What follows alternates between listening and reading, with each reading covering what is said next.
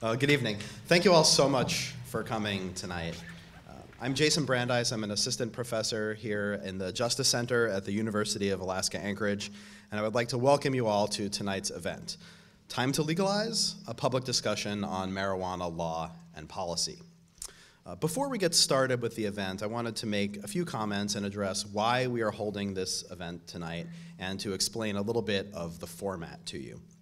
You should know that this event is sponsored by the University of Alaska Anchorage Justice Center and the student-led Justice Club. This is part of a series of events that are part of National Criminal Justice Month. National Criminal Justice Month is a special month. In 2009, Congress created this month as a way to promote discussion of important criminal justice issues. And since then, we have been putting on events that are intended to invite the public and the UAA community to get a better understanding of contentious and serious criminal justice matters. And this topic, marijuana legalization, certainly falls within that category. There is vibrant nationwide debate over marijuana legalization. For the first time since Gallup has been polling on this issue, for the first time, public opinion polls indicate that the majority of Americans support marijuana legalization. Recently, voters in Colorado and Washington state legalized recreational use of marijuana and legalized the retail sale of marijuana. And in response, the federal government has shifted its enforcement policies in order to allow the experiments in these states to continue. And soon, voters in other states will be asked about whether or not marijuana should be legalized in their states as well. In fact, just last week, it was officially announced that a marijuana legalization question will be on the ballot in Alaska on the primary election ballot in August. So given these recent dramatic changes in the law and in the public debate on this issue, we felt that the time was right for everyone to learn more about legalization. So we invited some experts up here to talk with us about it tonight. When it came time to come up with a name for this event, I made the mistake of asking some of my friends and colleagues for ideas. It's not hard to imagine the slate of marijuana pun-related titles that they suggested. I'll share a couple of them with you. High time to legalize marijuana? Puff puff, pass a marijuana legalization law? Doobie or not doobie? That is the marijuana question. And there were a number of suggestions about whether it would be serving food and if brownies would be the appropriate food of choice. And I found this really interesting because the people that I asked are people that are usually very serious about law and policy issues, and they just could not resist the opportunity to make a marijuana joke. And the problem with these jokes and the prevalence of jokes and puns about marijuana legalization is that the problem is that marijuana legalization is a serious subject and a serious public policy issue. It involves public health considerations, personal medical decisions, addiction and recovery, legal matters, criminal justice policies, racial inequalities, economic issues, matters of personal privacy and autonomy, and the relationship between the state and the federal government, something that you know we Alaskans love to talk about. So we settled on the title, Time to Legalize, a public discussion on marijuana law and policy, because that is exactly what we want this event to be. We want it to be a serious discussion where we can address an important social policy question and allow us to address it in more than just 5 to 10 second sound bites. So the format for this event is maybe not what you were expecting. This is not going to be a cable news, talking heads yelling at each other event, nor is this going to be a formal traditional debate. That is, we're not going to hear from one side for 3 minutes and then hear from the other side for 3 minutes and then have a 60-second rebuttal and then a 30-second counter rebuttal. And there are a few reasons for that, but the main reason is that there are more than just two sides to this issue and more than just two sides to this debate. We have 5 presenters and panelists with us here tonight, and they all have very different backgrounds. They have very different experiences with the war on drugs. They work for very different organizations, and they each have a very unique perspective to share, and we want to hear from all of them tonight. First, we are going to hear some opening remarks from Ethan Nadelmann, who I will introduce in just a moment. And following Ethan's remarks, we will have a panel discussion and a public Q&A. At that point, I will introduce the rest of the panel, and I'll have a few questions to ask them right off the bat to get the discussion started, and then we're going to ask the panelists to respond to your questions. So if you have questions, we are asking you to please submit them in writing. We have given you some note cards, and there are some pens and pencils floating around, so please write your questions down and then pass them to the end of your row. We have some student volunteers here tonight who will come by and pick up the questions from you. Then they'll be transferred up to the stage where my colleague, Dr. Troy Payne. Dr. Troy Payne is here not just to look good, he is here to try to organize the questions into some coherent themes, and then he will give them to me, and I will do my best to make sure that all of the questions are asked and answered, that the conversation moves along, and that the panelists have a chance to express all of their views. But there's another option to submit a question. If you're not a fan of the old school pencil and paper approach, you can also tweet questions. You can tweet questions to @UAAJC, that stands for UAA Justice Center, or you can tweet questions using the hashtag AKPOT, hashtag AKPOT, AKPOT. So tweet away if you feel so desired, but please mute your device and dim the screen. Dr. Payne will then receive the questions that are tweeted, and he will share them with me, and if time permits, he will engage in a back and forth with you on Twitter as well. And while we're talking about phones and mobile devices, even if you are not going to be using Twitter to send in questions tonight, we ask you to please silence your phone and make sure that it doesn't go off during the presentation. Okay, without further ado, I would like to introduce our keynote speaker, Ethan Nadelmann. Ethan is the founder and executive director of the Drug Policy Alliance, the leading organization in the United States promoting alternatives to the war on drugs. Ethan has a very impressive and extensive background, and you can read all about his background as well as the other panelists on the bio sheets that we handed out.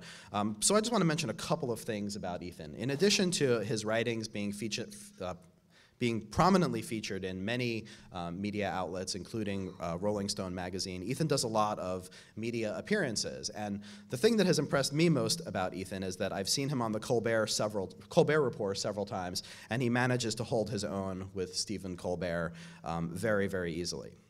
So that was always very impressive. Ethan is a very prominent figure in the drug policy world, and we are very pleased that he was able to travel from his home in New York to join us here in Alaska to be part of this event. So please join me in welcoming Ethan Nadelmann.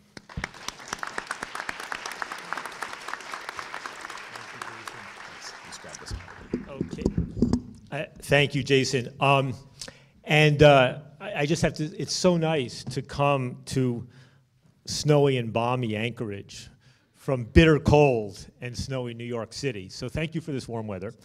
You know, Jason asked me to talk not just about the marijuana issue, but the broader issue of drug policy and drug policy reform. And so that's what I'll focus on, the marijuana thing, because that's the theme of the night. But just to put in some broader context. But first, I just want to get a sense of where you're all coming from here. I mean, first of all, how many of you in the audience over the age of 17 have never smoked marijuana? Raise your hands. Okay, so 20%? Okay. How many of you, actually, for this one, could everybody please close your eyes? Close your eyes, close your eyes. How many of you ever used an illegal drug? I see a lot of eyes open. Close your eyes, I don't want anybody watching. How many of you have ever tried cocaine? Raise your hands. Okay, put them down. How many of you ever tried MDMA, ecstasy? Raise your hands. Okay, how many of you ever done any hallucinogens? Raise your hand. How many of you ever done meth? Raise your hand. Ooh, ooh. Okay, how many of you have family members who have struggled with addiction? Raise your hand. Okay, so this is a group that has a lot of experience with drugs, illegal drugs, and also a lot of experience knowing the problems of drugs and with addiction. Let me ask you this too. How many of you think we should legalize marijuana and plan to vote for this initiative? Raise your hand. Okay, how many of you are certain you're going to vote against it? Raise your hand. And how many of you aren't sure? Raise your hand. Okay, so it looks like it's about 70% in favor, 15 undecided, 15 right. So what I'm going to do is I'm going to speak primarily, those of you who already decided you're voting against it, okay, fine, don't vote. For the rest of you, what I'm going to aim to do really is to talk, since the majority of you are here, people already plan on voting, I'm not going to tell you why you should do what you're already going to do. I'm going to try to put this in a broader context, and I'm going to try to push your thinking on the broader drug war issues, because I think that's really what this is really part of. I should say that what I have devoted my life to, you know, for decades and for decades hopefully to come, is ending the war on drugs. I just basically think the war on drugs is a total disaster in this country and around the world, right? I think it has cost this country a fortune. It has poured money down a rat hole of waste and criminal justice and military approaches that do not deliver. It has violated our fundamental civil liberties and human rights. It has distorted and perverted American foreign policy and alienated our relations around the world. It has caused all sorts of empowerment, gross empowerment of the criminal justice establishment and the prison industrial complex in ways that do not conform with fundamental American values, right? It has basically assumed that adults in this country should be treated like infants and treated as if the state has to be the paternalistic authority telling us how to be. It's created lying and deception among parents and young people about how we even talk about the realities of marijuana and drugs like this. The racism of the war on drugs, maybe not a big issue up here in Alaska, but if you look at who's going to prison in American jails and prisons, not because black and brown people are disproportionately involved with drugs, but because they are disproportionately getting arrested and incarcerated, all of this is horrible.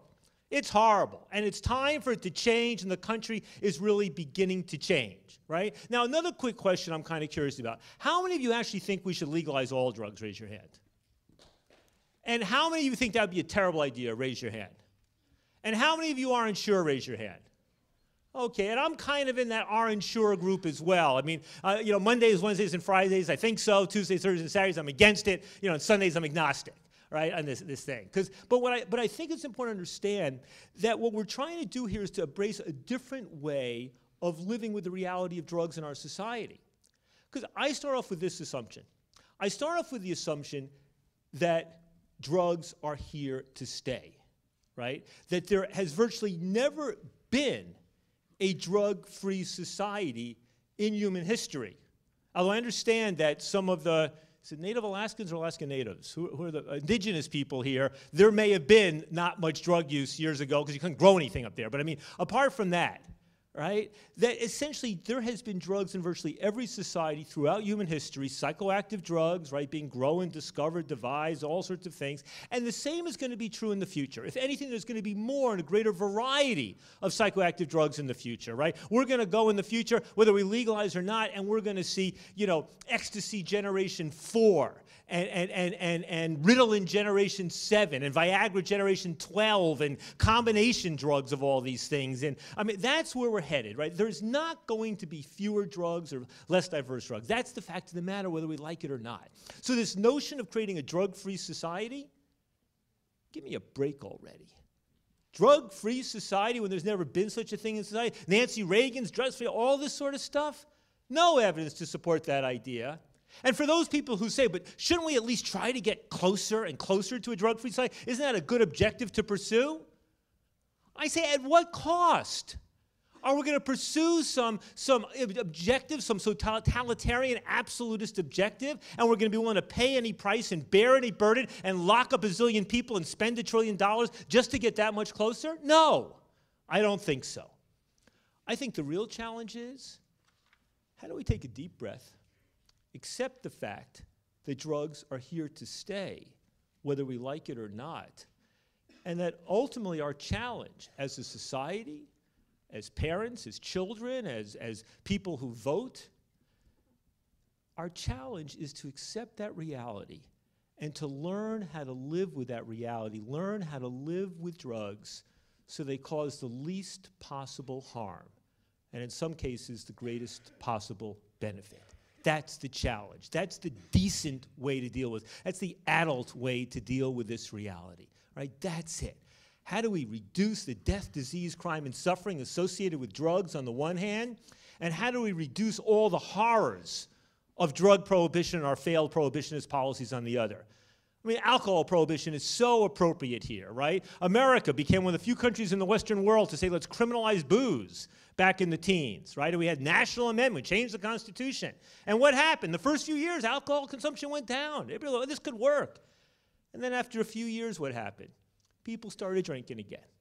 But instead of getting it from legal manufacturers and producers, it was Al Capone and organized crime, and then all the violence and corruption and overflowing jails and prison cells, and the bootleggers and young people looking up to bootleggers as role models, and people dying and being blinded and poisoned by bad bootleg liquor that was more dangerous because it was illegal. And at some point, people just said, enough already. This is ridiculous. Let's repeal that alcohol prohibition law, and let's replace it with a responsible approach to regulation of alcohol and do the best we can with a drug, by the way, alcohol, that by almost any measure and any scientific consensus is as dangerous or more dangerous than virtually all other drugs that are currently illegal, right? Well, you see the analogy with the drug wars today. Right? We know that drugs can be deadly. Even marijuana can be addictive, problematic, right? It's not a benign substance. Most people can use it relatively responsibly, but some people don't. We know the other drugs can be even harder to control. But ultimately, we also know that making it illegal, this failed prohibitionist policy, has resulted in America as being the leading nation for incarceration in the world. You know these numbers? United States, less than 5% of the world's population, but almost 25% of the world's incarcerated population. We rank first in the world in the per capita incarceration of our fellow citizens. We lock up more people for violating the drug law, nonviolent offense, than all of Western Europe locks up for everything. And they got 100 million more people than we do. No, that's not the right way to go. So here's the way I think about this. I think, imagine all the options for dealing with drugs arrayed along a spectrum, right? So at one end, you have the most punitive, cut off their heads, pull out their fingernails, Singapore, Saudi Arabia model, right? Pick up people off the streets, drug test them without cause, throw them into so-called treatment camps. And then all the way at the other end, you have the free market model. Right? Virtually no controls except maybe on sale to children. Milton Friedman's wet dream for shorthand, right? I mean, what cigarette policy was in the 60s, right? Now the question becomes, can we and should we move down this spectrum, and if so, how far, right? When we think about the issue, why not legalize all drugs, people say, well, no, because we don't know. First of all, it's not politically realistic. Apart from marijuana, nobody's really serious about making that happen, a very small percentage of people, right? And we don't know what the consequences would be of making heroin or cocaine available like alcohol or cigarettes, or people are going to do with marijuana now, right? But if you ask yourself, why is the drug issue a criminal justice issue? Why, when we talk about drugs, is it always cops and prosecutors front and center? Why, when we hire a drug czar, do they always come from the military or the police, or they hire a professional moralist, right? Why are they hiring somebody from the health world? When they have meetings about what to do with the drug problem in Alaska, why aren't those meetings chaired by leading health officials rather than law enforcement officials? Why? When you're dealing with other crimes, rape, murder, theft, you know, you got the Ten Commandments, you got the Code of Hammurabi. Those things are illegal throughout history, across societies. We understand why we have police and courts and prosecutors and prisons to punish people who do that stuff. But this notion that here we have these psychoactive substances that some people use, and so most people use responsibly, some people don't, that we're going to treat that as a criminal matter? I mean, also, does anybody here actually believe, when you look at the question, why do we have alcohol and tobacco legal and these other drugs illegal? Does anybody think that that was a result of a commission of wise men, a National Academy of Science 100 years ago, basically sitting down and going, well, you know, alcohol and tobacco, those things are not so dangerous, let's make them legal. And these ones, well, they're really dangerous, let's make them illegal. Does anybody believe that's what happened? No, of course that's not what happened. If you ask the question, how and why was it that these drugs landed up legal and these drugs landed up illegal, you know what the answer is, the number one answer? I mean, history's complicated, but the number one answer? That distinction had everything to do with who used these drugs and who was perceived to use these drugs. In the 1870s, when most of the consumers of opiate drugs in America were middle-class white women using them as their general medication for menopause and aches and pains and diarrhea and everything else, nobody talked about making it illegal because nobody wanted to put auntie or grandma behind bars, right? But when the Chinese started coming and bringing that habit of smoking opium and working 100 hours a week and going back home and smoking a little opium, and then people started getting scared, what were those Chinamen going to do to our precious white women, and addicting and seducing them into opium dens and opium slaves? That's when you got the first criminal laws. First cocaine prohibition laws. What were those? About black people in the South putting that white powder up their black noses and white people freaking out about what the black people were going to do to the precious white women. That's when you got the first criminal prohibitions, right? Until then, Coca-Cola had cocaine in it, and so far as we know, there was no major Coca-Cola addiction problem in the 1890s. Marijuana. Marijuana. What was that about?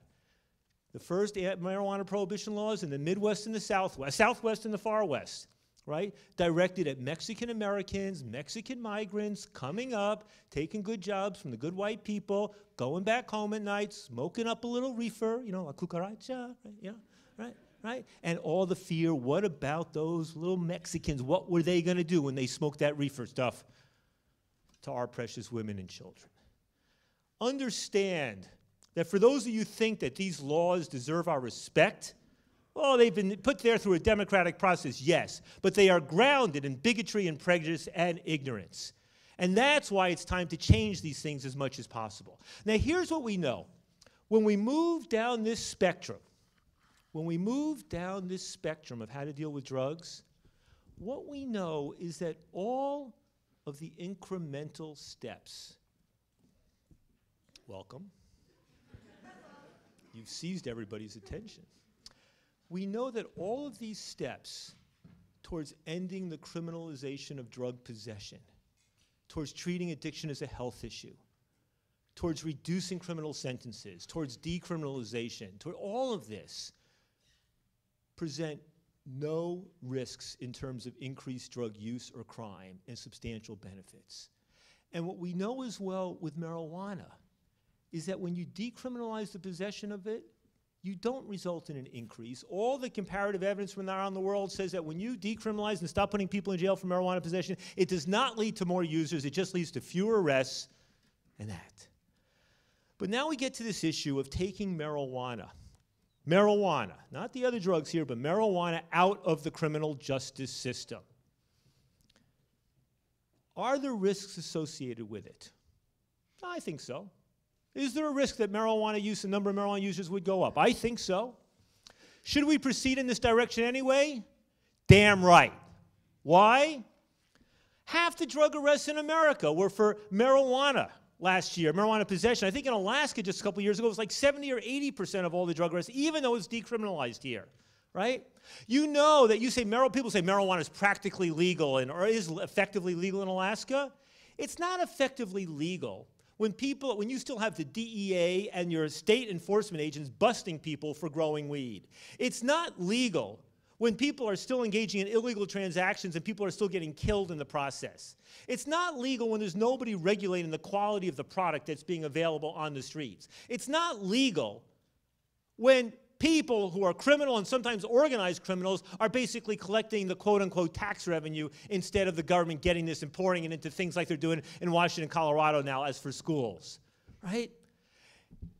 It's not legal when people are essentially getting fired from their jobs, not because they were high on the job, but because of something they did in the privacy of their own home over the weekend, showed up totally straight and responsible on a Monday morning and got drug tested and got fired for that, right? That's what we're talking about here. It's not legal when people end up spending a night in jail. That may be nothing unless you'll end up getting brutalized or traumatized when you're in jail. It's not legal when Mexican gangsters are making billions of dollars a year by growing this stuff and selling this stuff and sending people to grow this stuff in national forests around the United States. It's not legal when you have 50 to 100,000 people behind bars tonight for a marijuana offense. Now, what's happened in the United States is that people have begun to wise up. They've begun to say, it's time to end this madness. That's why you now have a majority of people, according to every public opinion poll in this state and a growing number of states around the country and nationally saying, end marijuana prohibition. Stop arresting people. Take it out of the underground market. Part of it is, I mean, I'll tell you, when we look at the public opinion polls and we look at the people who are in the middle on this thing, you know the two arguments that most appeal to people who are ambivalent about legalization? The first one is the belief that they want the cops focusing on real crime, not busting people for weed. That's the first one. And the second one is the view that they'd rather have the government taxing it and regulating it and spending the money on school construction or drug treatment or whatever than having criminals profiting from this, especially Mexican gangsters and all this sort of thing. Those are the two major arguments. Whenever there's a journalist who calls the work that I do or these votes for legalization pro-pot, they get a phone call from me. And I say to them, we're not pro-pot. That's bullshit. The fact of the matter is the large majority of people today who are voting to legalize marijuana don't use marijuana, and many of them don't like marijuana, right? They don't. The small percentage of Americans who enjoy their marijuana or used to enjoy their marijuana, most of them are voting to legalize, but they're not the majority of the people who are voting to legalize. What I've been telling my allies for many years is we don't win. Marijuana doesn't get removed from the criminal justice system until the majority of parents of teenagers believe that making marijuana legal is going to better protect their children, our children, than is the current policy. And that's what people are becoming persuaded of right now. Now, some people say, well, won't legalizing marijuana lead to a jump in adolescent marijuana use? And I say, no. You know why? First of all, the law is not going to change anything for under the age of 21. And let's be clear about that. But secondly, when you ask the question, who's got the best access to marijuana in America today? What's the answer? Teenagers. Who had the best access 10 years ago? Teenagers. 20 years ago, 30 years ago? Teenagers. Who's going to have the best access 10 years or 20 years from now? Teenagers. There are 3 national surveys over the last 10 years in which teenagers say it's easier to buy marijuana than it is to buy alcohol. Right? 80% of all 17-year-olds say if they want to get marijuana, they know how to get it quickly. Basically, all teenagers who have any interest could get it if they want. Right? So the notion that somehow keeping it illegal for adults is protecting the kids, when the adults say that, the kids, what have you been smoking, parent?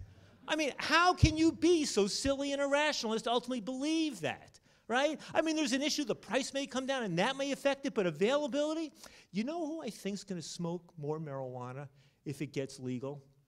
I think it's going to be people in their 40s and 50s and 60s and 70s, 80s, and especially in their 90s, right? It's going to be people saying, you know, I prefer a little puff at the night or a little bite on that marijuana pretzel to that sleeping pill. You know, I found I prefer it to having that drink or two at the end of the night. You know, it helps with my arthritis and my aches and pains and my restless foot syndrome and my diabetes. I mean, it's going to be this quasi-medical type of use, and I can tell you already anecdotally, that's what I'm hearing all over the country. Sometimes from people in their 60s or 70s who never smoked marijuana before, sometimes they haven't smoked in 30 or 40 years, and that's what they're saying. Right? I don't think they're going to be smoking joints or bongs anymore either. I think it's going to be basically people vaping, you know, kind of e-cigarette types of consumption of marijuana, right? Or it's going to be more edible products. One reason I think we need to legalize marijuana is, you know what I worry about? Edibles. Marijuana edibles, you know, eating cookies and brownies and lozenges and all these sorts of things. The thing is, when you smoke marijuana, you take a puff, you know, you can tell if you're high in a few minutes or two. You can titrate your dose. People flip out and say, oh, this new marijuana is so much more potent. Let me tell you something. I've been smoking marijuana a long time ago, and there was good one-hit shit back then, too, right? There's more of it around now, but I got to tell you something. You can titrate your dose, and you learn if the stuff's really strong, just take it one puff. Don't smoke the whole damn thing. But when you're doing edibles, I want to know what the percent THC is in there. I want to know the product. I want somebody regulating the quality of that stuff so we know what's going on, right? People say, well, what about, Alaska? You got a how much more time do I have?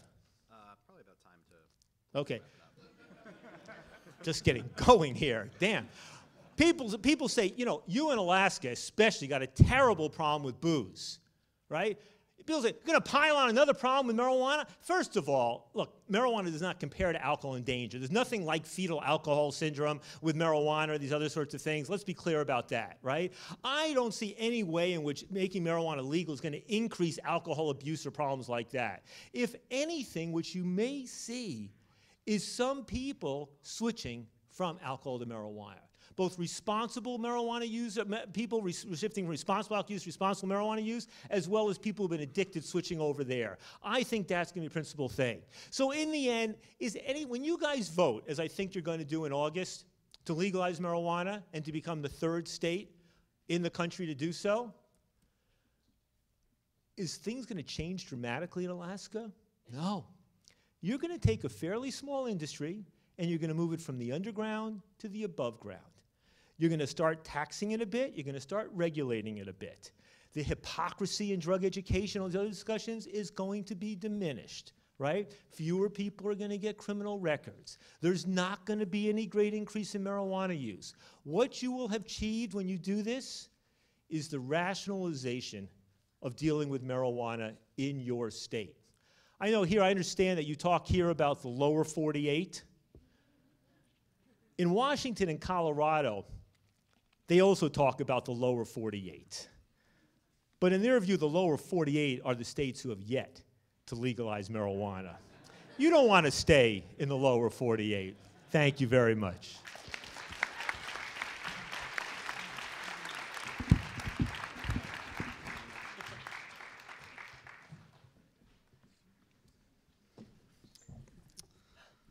Thank you very much, Ethan. That was very interesting, and there is, I'm sure, a lot of fodder for discussion. I'd like to take a few moments and introduce the panel. The first person I'd like to introduce is seated right next to Ethan. This is Taylor Bickford. Taylor works for the Alaska office of a national strategic communications firm, and he serves as an advisor and spokesperson for the campaign to regulate marijuana like alcohol in Alaska. Seated next to Taylor is Sheriff Lance Buchholtz. And Lance, I don't know where to begin with your background. Lance is a retired law enforcement official. He is also a fifth-generation farmer. He is an ordained minister and a beekeeper. Lance is here on behalf of LEAP, Law Enforcement Against Prohibition. And Lance, I'm just going to ask you really quickly if you can give us the real quick 30-second elevator pitch summary of what LEAP is and what LEAP does. LEAP stands for Law Enforcement Against Prohibition, and what we stand for is the end of this ridiculous war on drugs and the end to prohibition. It isn't working, it's never worked, and it's time for it to end. That's the whole point of LEAP, and it's police officers, judges, prosecutors, sheriffs, corrections officer, Border Patrol agents, DEA agents. It's a national organization, and we feel it's just time for law enforcement officers to stand up and say it's time for this prohibition to end. Thank you, Lance. Seated next to Lance is Dean Guaneli. Dean is the former Chief Assistant Attorney General for the criminal section of the Alaska Department of Law. Dean had a very long and distinguished 30-year career as an attorney. He has since shifted gears, and he's now an artist. And I know there are some lawyers in the room here tonight, and if you are practicing law in Alaska, you may have worked for Dean or worked with Dean, or as the moderator for this panel, has worked opposite Dean on several cases. But if you have encountered Dean in your professional career, you know that he is a very talented attorney and worked on a number of precedent-setting cases in Alaska and helped to draft very significant pieces of legislation. And we're very pleased that he was able to come up from Juneau to join us here tonight. Seated next to Dean is Ben Cort. And I guess Ben is essentially the anti-Ethan here tonight, for lack of a better term. Ben is here on behalf of Project SAM. SAM stands for Smart Approaches to Marijuana. And Ben has a very interesting background. Ben has been part of the recovery community in almost every way imaginable, as a recipient, as a provider, and a spokesperson. He's on the board of directors of Project SAM, but he's also a junior fellow at the University of Florida's Drug Policy Institute. He serves on the board of directors for the Denver-based Stout Street Foundation, and he leads the business development team for CEDAR, which is a world-class treatment center for residential addiction and co-occurring disorders in Aurora, Colorado. And I thought that a good way to get the discussion started tonight would be to give Ben a little bit of time to respond to some of the questions or some of the points that Ethan raised. I saw him furiously taking notes. So Ben, why don't you take a few minutes and kind of tell us a little bit about what Project SAM is doing, what SAM's view is on marijuana legalization, and otherwise respond to Ethan's comments. I'll leave the description of what SAM is up to you guys. Go ahead and take a look at the website. It's learnaboutsam.org if you're interested. Basically, it's a science-informed national organization, international now actually. We just launched a Canada branch that believes pretty firmly that science should be at the core of all of these policy decisions. We reject the false dichotomy that it's either lock them up or legalize it, and I think it's a little bit more thoughtful approach. It's why I joined them, because I think that this conversation far too often gets boiled down into quick little things that fit on a bumper sticker. And the reality is that this is complex, it's nuanced, it's interesting. It's a very fascinating conversation to be a part of. And I'll tell you guys how I got into it in a minute. But first of all, let me address the potential perception of somebody coming to your state to tell you about your ballot initiative. I'm from Colorado, and I actually quit my job, the nonprofit that I helped to start that got folks in recovery or trying to get into recovery, that got them outside and got them climbing and biking and camping and hiking and fishing, and it was great. It was fun. I loved it. I left when we had about 30 people working for us and about 10,000 people doing activities with us. It was all free, of course. It was a nonprofit. I left so that I could get involved on the formal No on 64 campaign, which was our constitutional amendment that legalized recreational marijuana. And when I started taking part in these debates, one of the things that really irked me was when the guys from out of town would come and tell me what I was supposed to do. And so I want to address that kind of head on with you guys and tell you, first off, that's not my intention. Your state has a very, very special spot in my heart. 2 years, I got sober in 1996, and 2 years after that, after driving for about 4 months, found my way up here and spent, almost 6 weeks driving around, hitchhiking around, and just absolutely fell in love with this place. I have seen, I don't think I'd ever really seen the beauty that America's got to offer till I spent the time I did in Alaska. This is a special place, and somewhere where I really hope to end up one day. But so when people would come in and tell me what I needed to know, I felt like it was always a little bit their perspective, my state, my consequences kind of thing. So I'm not here to tell you what I think that you guys should do at all. I'm here to tell you what happened in Colorado, and what is happening in Colorado, stop. You guys know the old adage that a smart man learns from his mistakes and a wise man from the mistakes of others. This is no longer theoretical. This is no longer a what if. This has happened in Colorado. This will happen in Washington soon. So we now get to be the test case. You know, people continually refer to us as an experiment. And boy, whether it's the president or the news anchor or the whatever it is, it always gets my blood boiling a little bit, because the fact of the matter is that you don't experiment on people who didn't sign up to be experimented on. You don't experiment on kids. You don't experiment on a mass group of folks who don't have any say in what they're being poked and prodded with. I'm the father of 3 kids in public school in Colorado. I resent the idea that our state is being used as this massive experiment. But if it must be, then let me tell you guys what's going on.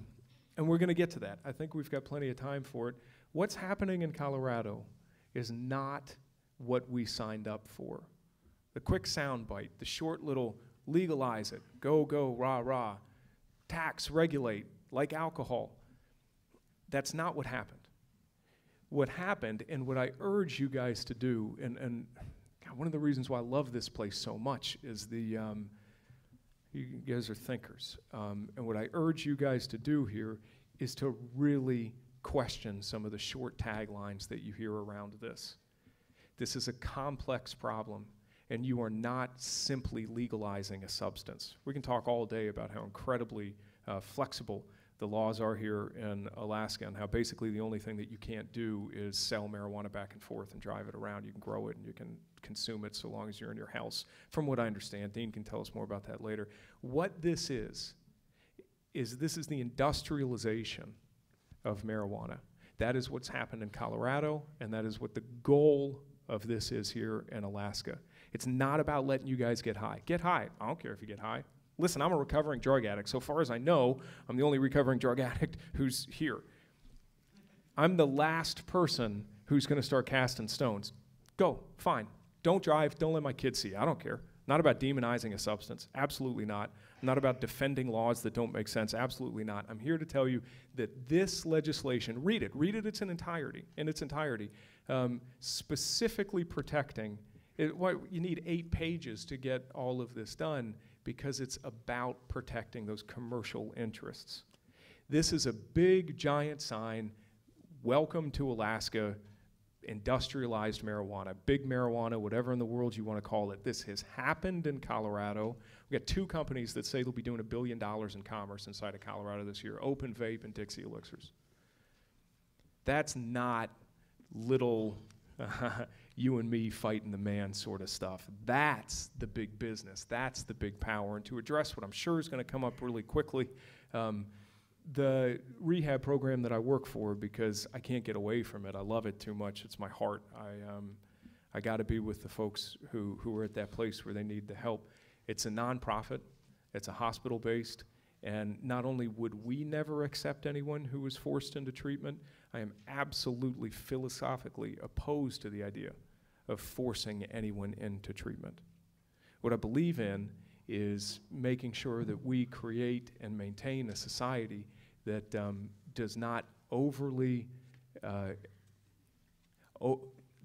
doesn't allow drugs to become, marijuana to become totally normalized to a younger generation, then lead to further issues that come along with that. So tonight I'm going to talk specifically about the law that you guys are facing in Alaska. I've read it, read it, understand it, and know it's not legalization. This is an effort at industrialization of marijuana in your home state, like they did in mine. Thank you, Ben. Before I kick some of those points that you raised to the other panelists, I wanted to give Dean an opportunity to take off his ceramicist hat and put his lawyer hat, sorry, Dean, put his lawyer hat back on for a moment, and maybe just explain for those of you that are unfamiliar with some of the lingo, when we talk about legalization, what does that mean? What is the difference between legalizing marijuana and decriminalizing marijuana? And Dean, to the extent you can briefly address this, if you could sort of summarize maybe Alaska's unique marijuana privacy laws, I think that the audience would be appreciative of that background. Well, thanks, Jason, for that task. As Ben says, it's not an easy subject, and in Alaska, it hasn't been easy for many, many years. But to answer the first question, a crime is simply something that legislature, society has declared that society condemns, and condemns in such a way that you could go to jail for doing it. When you decriminalize something, it means that conduct no longer is a crime. It's no longer something you can go to jail for. Now you can decriminalize it to the point where there's no penalty associated with it, or you can decriminalize it to the point where you can't go to jail for it, you can just be fined. And in the initiative, I think the part about public display, using marijuana in public, is decriminalized because it would no longer be a crime, but it isn't made completely legal because you can still be fined for doing that. And so these little nuances are important to lawyers. I don't know how much of this really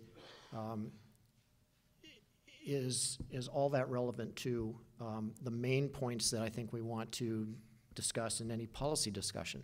I think that if you look at the initiative, what Ben Cort says about it is accurate. It is decriminalizing and actually making completely legal the retail selling of marijuana and the commercialization of marijuana. That's what this does. That's the main point of this. It would regulate it, trying to regulate it like alcohol. In my view, we don't do a terribly good job dealing with alcohol.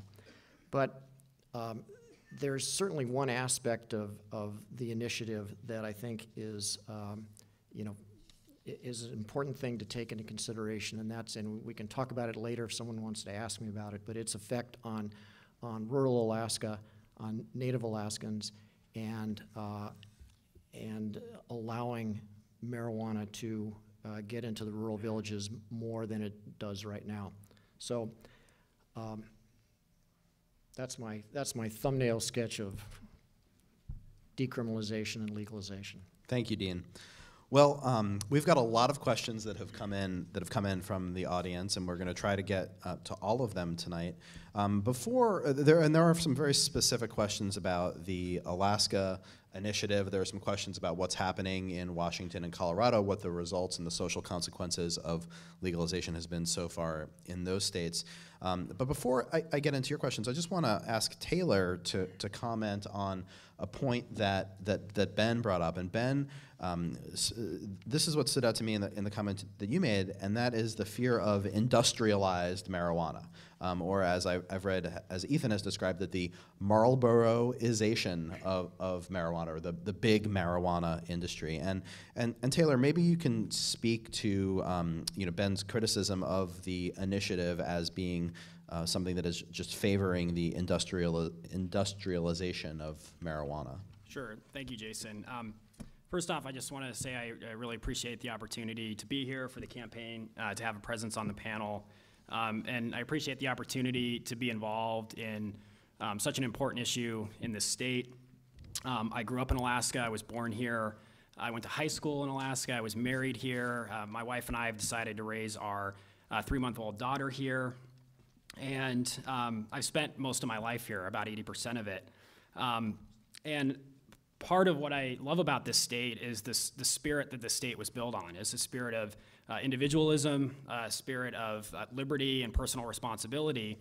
And those are principles that very much cut to the core of the marijuana issue. And I think it looks to me like most people in this room recognize that we sort of lost sight of those principles when it comes to this issue.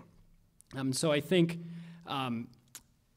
clearly there seems to be, from Mr. Guaneli and Mr. Cort, some sort of demonization of free enterprise, economic development, and the idea that an industry, $2 billion industry being set up in the state is somehow a bad thing. I would disagree very strongly with that.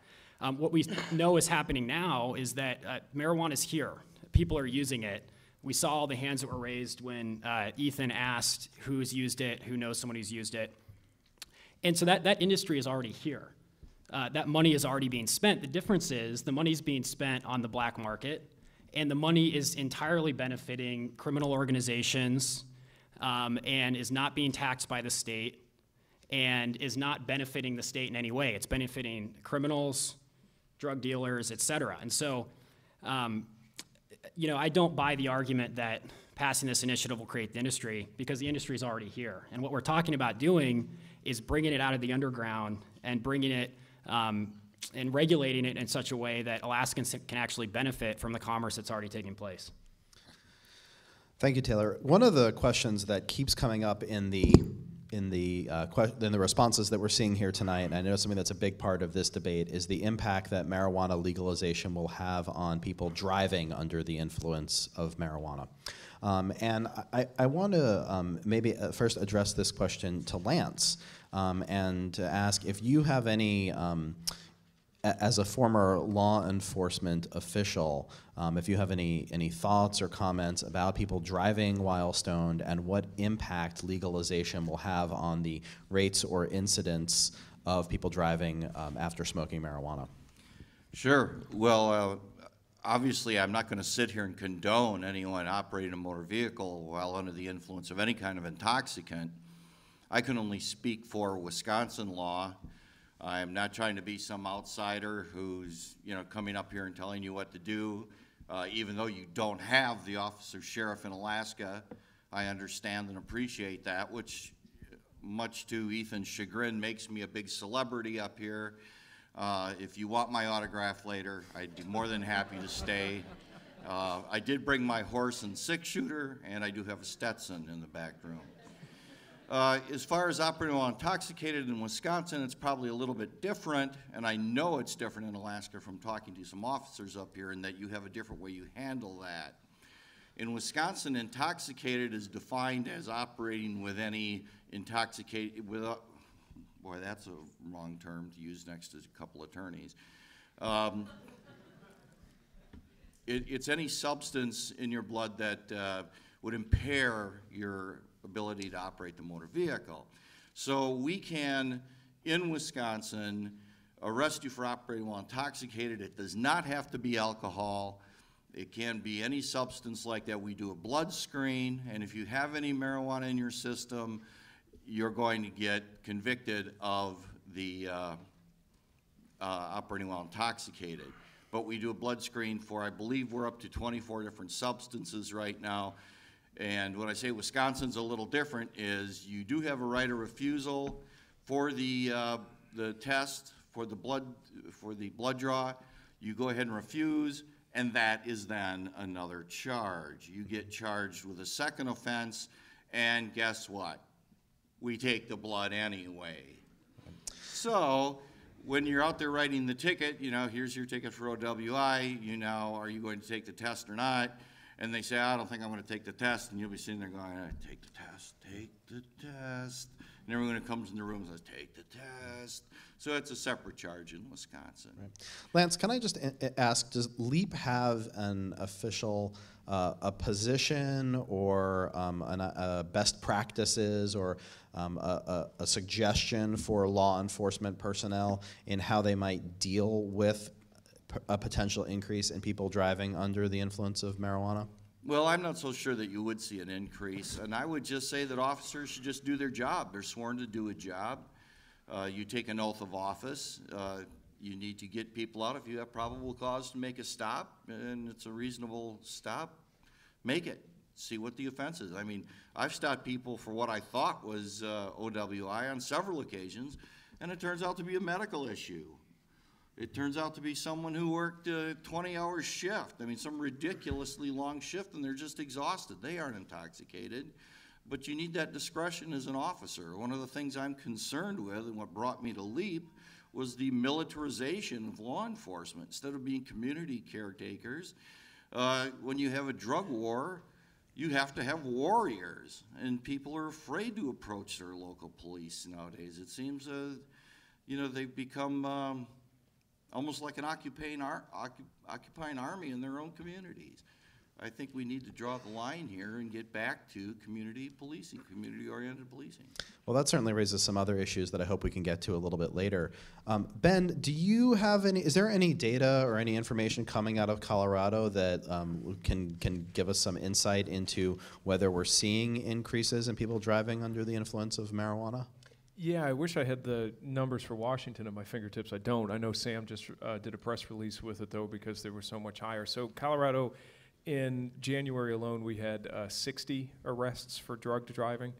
And keeping in mind that the cops in Colorado have a real hard time arresting you for a drug to driving. They would much rather have it be another offense. If there's any alcohol, they're of course going to go that route because of how difficult it is to test and because of the inconsistencies with the way that you can test. We have a per se legal limit in Colorado. Very frankly, some people might meet that per se legal limit and be full-on sober, and some people might be below it and be full-on stoned. It's not easy. It's not a quick breathalyzer where .08 is drunk, and we know that. So 60 in January is the number that we have that was just released. I think that's compared to 15 at this time last year.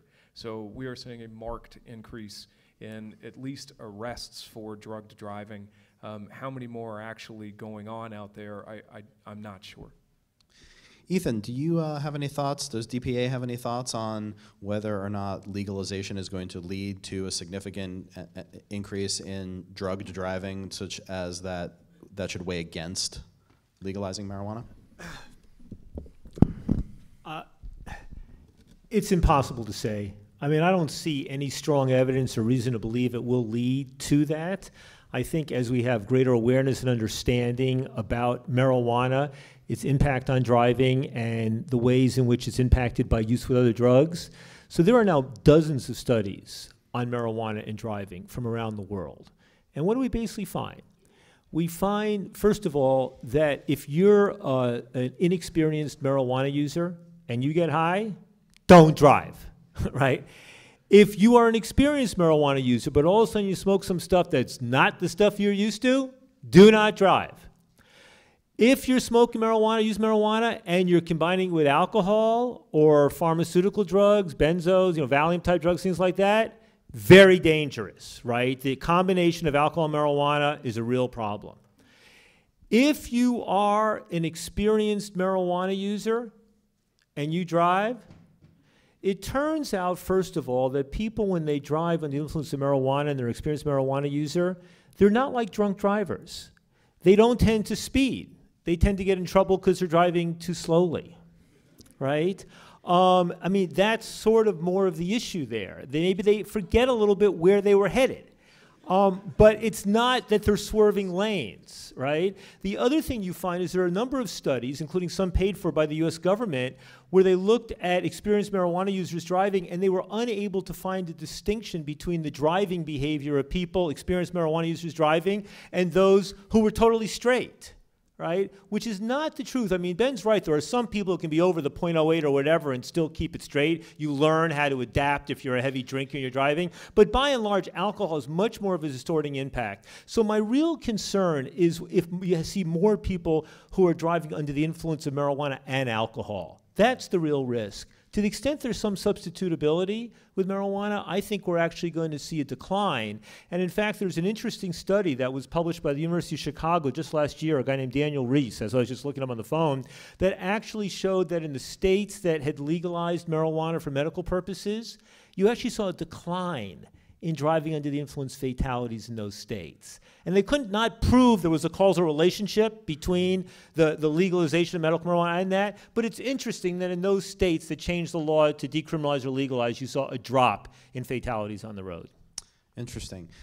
Dean, let me put you on the spot again for a second. And in your work as a prosecutor in Alaska, you were obviously dealing with unique marijuana laws. And I'm just wondering if you came across any information or statistics about whether driving under the influence of marijuana in Alaska was higher than in other states, given the fact that adults in Alaska were allowed to use marijuana under limited circumstances. The problem with marijuana and driving is that it's hard to test. Even with a blood test, I mean, there's as has been said, there's no breath test that will measure the amount of marijuana in your system. Even with a blood test, what you end up with is a result that people will say, "Oh gosh, I smoked 2 days ago. I wasn't smoking currently." And we know that THC builds up in your fat cells, and that over a period of time, it comes out gradually. And so you're going to have some. If you've smoked recently, you're going to have some amount of marijuana in your blood anyway. So testing for these things is really very difficult. There have been other studies that have shown that accidents increase. There's a five-fold increase in accidents with people who test positive for marijuana.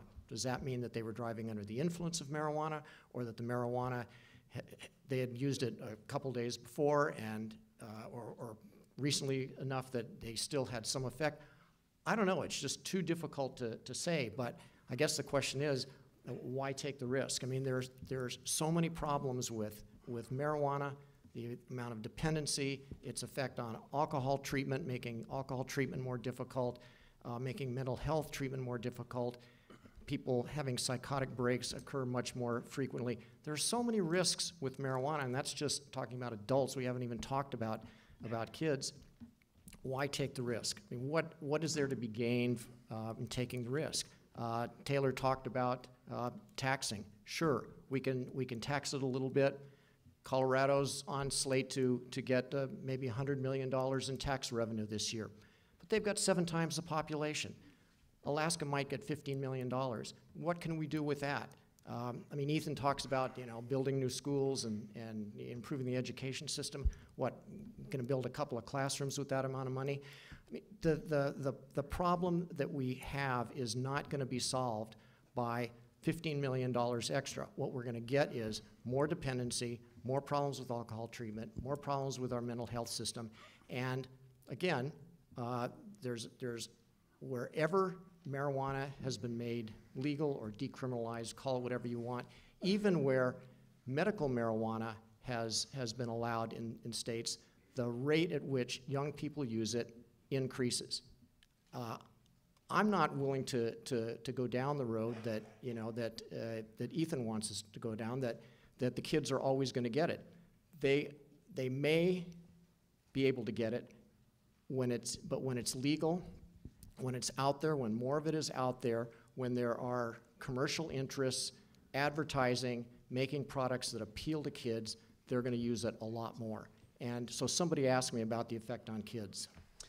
Okay, so a lot of information in that answer.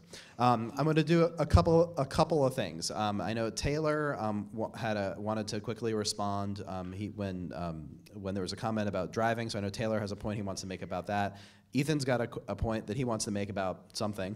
And what I want to do is allow you two to make those 2 comments quickly, and then we're going to have to take a 30-second break for some camera maintenance.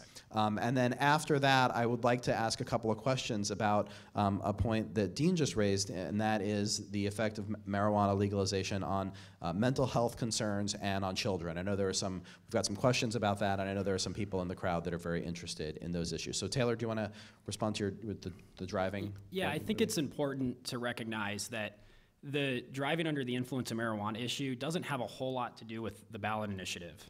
That issue is going to exist regardless of whether or not this initiative passes in August. We know that Alaskans are using marijuana. They're using a lot of it. And I'm going to steal a page out of Ethan's book here. Can you guys raise your hands and tell me if any of you remember the last time that you heard of a violent accident occurring from a marijuana user? How about an alcohol user? Okay, marijuana is in this state. It's being used every single day. And we're not seeing this, the sky isn't falling. We're not seeing these horrific problems on the roadways. And I think that our law enforcement professionals are very good. And they, again, under Prohibition, people are still using it, and it's not a problem. And we have no reason to believe that if Prohibition is ended, that all of a sudden this problem is going to come out of thin air, because it's something that is not a problem today, and marijuana is being used in this state every day. I think it's important to recognize. Yeah, and I just, I was listening to Dean for the first minute, saying that's very reasonable. Yeah, and then he just said 2 things. The first of which, that marijuana legalization will result in an increase in alcohol abuse, for which, as far as I know, there is no empirical evidence. And then he claimed that any state or any jurisdiction that has legalized or decriminalized marijuana has seen an increase in adolescent use. And in fact, that's flat out inaccurate. In fact, what you see is around the country, there are some states where that's true, many places where that's not true. In fact, you actually had the government oversampling in states that legalized medical marijuana in the late 90s and not seeing any increase in adolescent use. In fact, it was lower in other states. Then you can look in the Netherlands, which effectively legalized the retail sale of marijuana in the late 70s, and it's had 30 years. And what do you see in the Netherlands? That use went up and down and up and down, more or less at the same rates it did in other European European countries that did not decriminalize, right? The other thing you see is that rates of marijuana use in the Netherlands are much lower than they are in places like the United States or the United Kingdom, which have very tough marijuana laws. And then you see that the percentage of young people who try marijuana and go on to try harder drugs is lower in the Netherlands than in the US and other countries, in good part because the Dutch separated the market. They separated the soft drug, quote unquote, marijuana market from the other drug. So I just needed to correct, I mean, you're talking about putting information out there, but it's important that there be an empirical basis for this, that we acknowledge where there's conflicting evidence and don't make claims where those claims should not fairly be made. Dean or Ben, would you like to respond to Ethan's comments? What I said about what I said was that marijuana use makes alcohol treatment more difficult. Didn't say it increases alcohol abuse. It makes the treatment more difficult. The legislature, our legislature, held hearings in 2006 about marijuana and heard evidence from people in the treatment community in Alaska that use of marijuana by people who are alcoholics and in treatment makes their recovery from alcoholism much more difficult. That's going to happen more often, and the last thing we need in Alaska is something that makes alcohol treatment more difficult. That's what I said. The other thing I said was that with respect to those places that have decriminalized marijuana or even made medical marijuana available, is that it increases the rate at which young people use marijuana. And I'll stand by that. No, well, you lose. You lose on that one. Sorry. Okay. All right, well, why don't we take our quick... I don't think you can come up with a study to show actually any real strong evidence that jurisdictions that have decriminalized marijuana make it harder for people who are addicted to alcohol to change their problems. I'd like to see that study that's emerged. I'd love to see the evidence. There was testimony in front of the Alaska legislature. I believe that you can get a person in a drug treatment program needing to say that. I'd love to see any sort of reliable, objective, scientific study actually supporting that kind of claim. Okay, well, we just heard some comments about alcohol abuse, about treatment, about marijuana making it more difficult to deal with the problem of alcohol. And I have a number of questions up here that ask about the relationship between marijuana use and alcohol, about mental health treatment, and about the impact that marijuana legalization will have on adolescents. So Ben, maybe you could get us started with this and talk a little bit about what is happening in Colorado and what the arguments are, or any information that you have about how marijuana legalization impacts mental health concerns. Mental health and youth use, or just... Why don't we'll keep them separate for now, and they'll come back and talk about adolescent later. Cool. The adolescent's a really compelling story. I can't wait to tell you guys that one. The mental health, yes, there's some interesting stuff out there. Dr. Paula Riggs, who's on faculty with University of Colorado Hospital, has some real interesting studies. And again, I'm going to really encourage us. We are not speaking theoretically anymore. This is not about other countries. This is not about medicinal stuff in the 90s. Let us tell you what's going on in Colorado, because we are several months ahead of where you guys propose to be. So really look to us for where this is headed. I mean, that just makes rational sense. So there is an absolutely well-established link, particularly younger, and this is where the conversation gets a little bit, it's not a quick soundbite. So somebody who has a pre-existing mental health condition, their likelihood of having that condition worsened with marijuana use is very real. But it's not something that, so here's your perfect example. And I've heard people, so me on this side of it, sometimes I fall in with a kind of old school crowd who wants me to gather in and demonize everything. And so I actually heard once, okay, you guys remember that guy in Florida last year who attacked the other guy, and yeah, I didn't want to, went after his face, right? So I had somebody send me an email and say, marijuana was the only substance they found in his body. Isn't that incredible? Marijuana made him do this. Okay, no.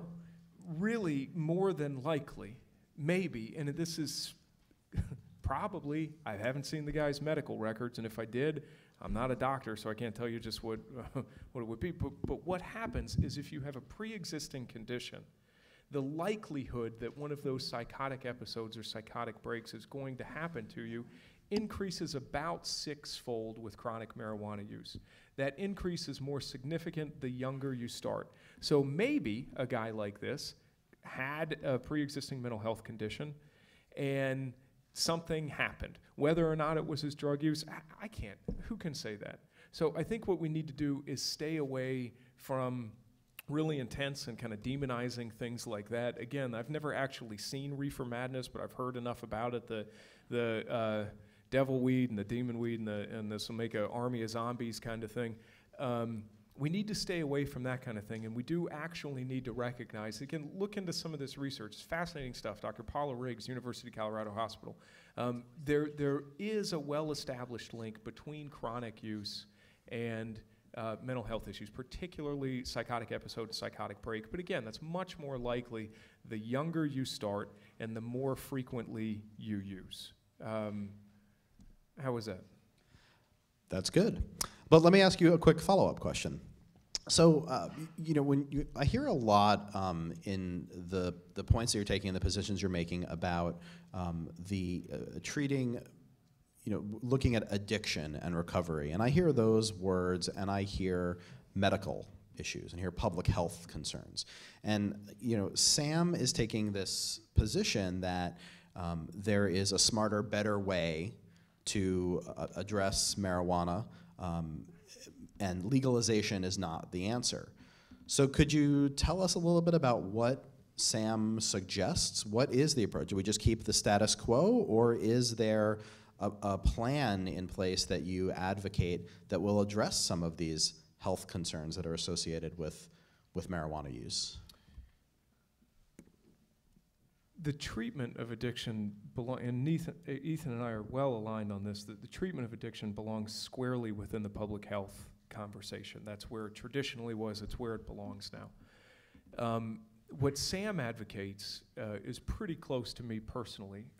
Let me tell you guys, as kind of the guy on the Sam board who they ask questions about addiction to a lot of the times, the non-doctor guy who they ask questions about treatment and recovery. I think it's really important that we do have the opportunity to intervene with people. I was a good example there. And I had an arrest with a possession to intent. An arrest for possession and an arrest with possession with intent to distribute. Neither one of those interventions ultimately led to my getting the help that I needed because I wasn't at the place where I needed it yet. But I know lots of guys who did have that intervention and heard something or were told something or were put into a situation where something clicked for them. So again, I will never advocate putting people in jail for the possession of small amounts of marijuana. Not a good thing. I don't know many people who would advocate for that. What I do think we've got to maintain the ability to do is to have those brief interventions. In Colorado, they call it the SBIRT, the screening and brief intervention for treatment. And sometimes it's really good and sometimes it's not. The reality of it is that some people who present like they might have an issue might just be abusers, might not actually be addicted, or you might have just had a bad weekend. The differentiating between true addiction, abuse, and a rough weekend is an important thing. And let me be super clear here. Nobody inside of the business I work in, which is drug treatment, wants to treat people who don't want to be there or who don't belong there. There's a big difference between the addicted user, the recreational user, the whatever. The reality of what has happened and is happening here at home for me is that those rates have stayed the same for marijuana use. It's not some crazy thing. It's certainly not the same rates that it is for harder drugs. But, and I think we could probably find common ground on this, Ethan, that if you start post 18, so if you start smoking weed, I wish everybody would wait till they were 24. If you haven't started smoking weed yet, wait till you're 24. You should be just fine. There shouldn't be an issue with you. But if you start after 18, your odds of developing a clinically diagnosable addiction, so would meet the criteria set forth in the DSM manual, would be about a 1 in 11. If you start pre-18, your odds of developing a clinically diagnosable addiction to the drug would be about a 1 in 6. So this isn't my opinion. It's not theory. This is the American Society of Addiction Medicine, the American Medical Association, the smart guys at the table. So it's important to recognize that and hopefully respect that while I'm coming here and saying, I get that the majority of people who use and smoke and try and experiment will never have an issue with it, it's really important to recognize, too, that even if this hasn't been your experience, a lot of people who do, that either 1 in 6 or 1 in 11, do end up having an issue with it. And that's my entire sample group, and that sample group is growing back home. So let me just ask you this one quick question then. So I understand what you're saying, and I understand Sam's position on legalization. You said that you don't want to put people in jail for using or possessing small amounts of marijuana. Is Sam in favor of decriminalizing marijuana and coming up with a way to treat people who are who violate marijuana laws, treating them as having a medical concern or medical issue? Sam advocates for interventions. So those brief interventions would, of course, be cumulative in nature. They would probably start off with something that was about, nothing. So you get caught the first time, and maybe it's a 30-minute thing. Maybe it's a conversation with somebody. You get caught the second time, it's probably more of a structured education. And then what happens after that? And I'm sorry, you guys. I'm not trying to duck this at all, Jason. Mm-hmm. You guys we might want to ask Kevin about that at Sam, or look on the website. Okay, thanks. Taylor, do you want to? Yeah, I think it's interesting, Ben, hearing you describe Sam's position, and then thinking back to what I heard Patrick Kennedy, who founded your organization, and Kevin Sabet unveil a few weeks ago. And what they talked about was a very different system. And you're describing treatment, but what you're not mentioning is that you're talking about forced treatment at the point of a gun, essentially. Absolutely not. What Sam articulated through their principles a few weeks ago was that what they want to see is if you get caught with marijuana, you're forced into treatment. And if you don't follow through that treatment, then you're forced into jail. And again, maybe your position is different than what we heard from the organization's leadership recently, but that was clearly articulated by Kevin Sabet and Patrick Kennedy. This isn't a voluntary thing. And under a system where marijuana was taxed and regulated like alcohol, people would have every right to send themselves to a treatment facility. And we'd see that happen. We know that marijuana as an intoxicating substance has some potential for abuse, as does nicotine and alcohol and fatty foods. We've seen New York City say that drinking too much soda is bad for you. It causes you to be fat, heart attacks, all these things. So we're not going to let you do that. And that doesn't fly in Alaska. This idea that the government is going to regulate otherwise safe behavior because there's some 1 in 11 chance that it could be abused. And I think what's important to recognize is that the cases where it is abused are not all that bad. And it's nowhere near the severity of alcohol, for example. Absolutely not the case. And so we those of us who live here understand the impact that alcohol has on this state. It's ruining communities throughout the state. And to suggest that alcohol, which is legal, and which when it's abused, kills people, causes domestic violence, rape, murder, car crashes, all of these terrible things, that this substance should be legal. And we're looking at marijuana, which has, in your own words, a 1 in 12 chance of being abused. And we know from every medical study, from public opinion polls that have shown 75% of Americans believe marijuana is safer than alcohol, that in the cases that marijuana is abused, we're not seeing those devastating impacts. And so, this idea, it's just, and I think it underscores why the support amongst the public is where it is. Taylor, I'm sorry, I want to interrupt for a minute. I want to ask, kick this over to Dean for a second, because as the other Alaskan on the panel who's been working on these issues for a long time, and now as a no longer currently working for the Department of Law. Maybe Dean can talk a little bit more about his personal perspective on this.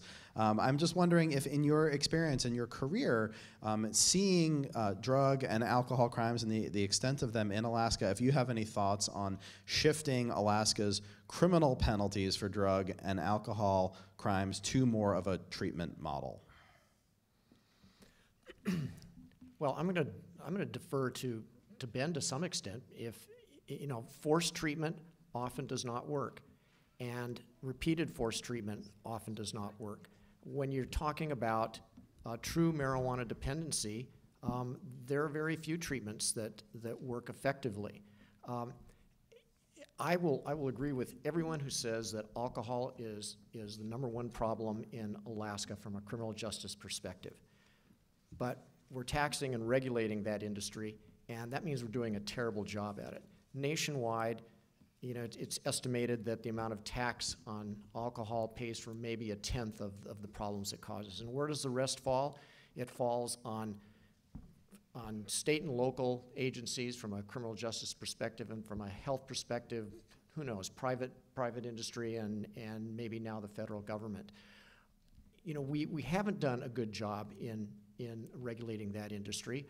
Why would we want to, or the tobacco industry for that matter? And part of the reason is that those industries, they're big businesses. They've got shareholders that they have to answer to.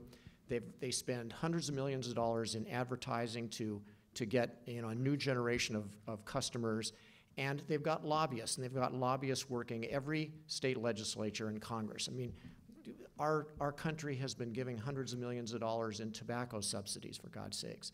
So to say that we ought to regulate a psychoactive substance like marijuana in the same way as these other substances doesn't make any sense to me. Why would we want to have a third industry growing up like that? I would favor doubling the alcohol tax in Alaska. I would favor making it much more difficult for alcohol to get into rural villages. I've got some ideas along those lines.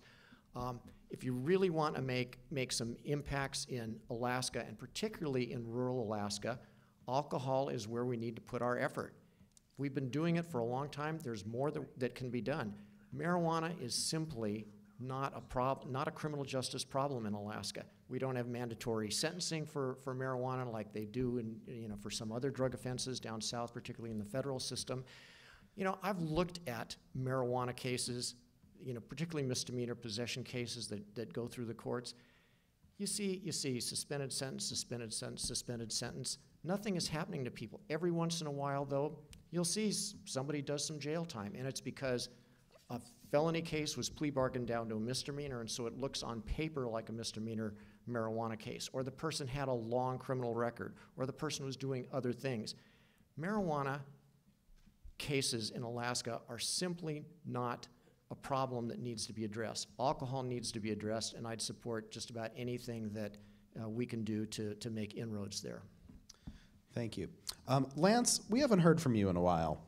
So I have found a quote, in preparing for tonight, I found a quote from you where you said, "The war on drugs has made many people lose faith in the integrity of government." Can you explain to us a little bit about what you mean by that? Sure.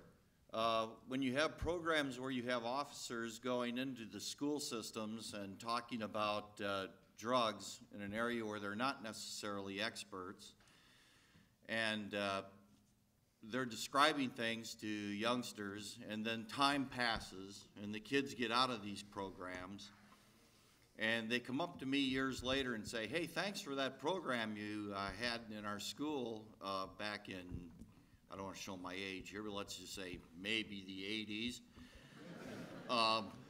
Thanks a lot. Everything I learned about drugs, I learned from the program that you did in our school. And what happens is when they say one thing in the school program, and then the kids get out of school, they get to be older, get to be adults, and they find out that everything they learned in that drug program was a lie. Everything was wrong. Especially about things like marijuana, that it was the plant with its roots in hell. some of that nonsense just doesn't fly, and what happens is they look at this and go, well, they lied to us about marijuana. What else are they lying about? And that's where I question the impact that it has on the integrity of government. That's why I asked that question. And you need to understand, I also come at this problem from another perspective, and that's because I'm a fifth-generation farmer. And when we get all done here and everybody leaves tonight, you talk about this issue, and you've got a lot of decisions to make in Alaska, I would ask you to remember one thing. It's just a plant. Well, Lance, that answer is interesting because you voice a certain, distrust in the way that drug laws have been implemented. And we just received a question I think kind of flows sort of nicely from that. And I'll address this to Ethan. And that question is, what is the hurry to legalize? Shouldn't we wait to see how this works out in other states first? The longer you wait, the longer you persist with the harms and hypocrisies of marijuana prohibition. There's no reason to wait, right? The people in Alaska and around the country now want it to happen. In fact, I'll tell you something. If you ask the deeper question, like, what am I actually fighting for on this whole marijuana thing? It's that a generation from now, and hopefully sooner, people will look back on the marijuana wars and marijuana prohibition of today the same way that today we look back on alcohol prohibition and basically go, what the hell was that all about, right? I mean,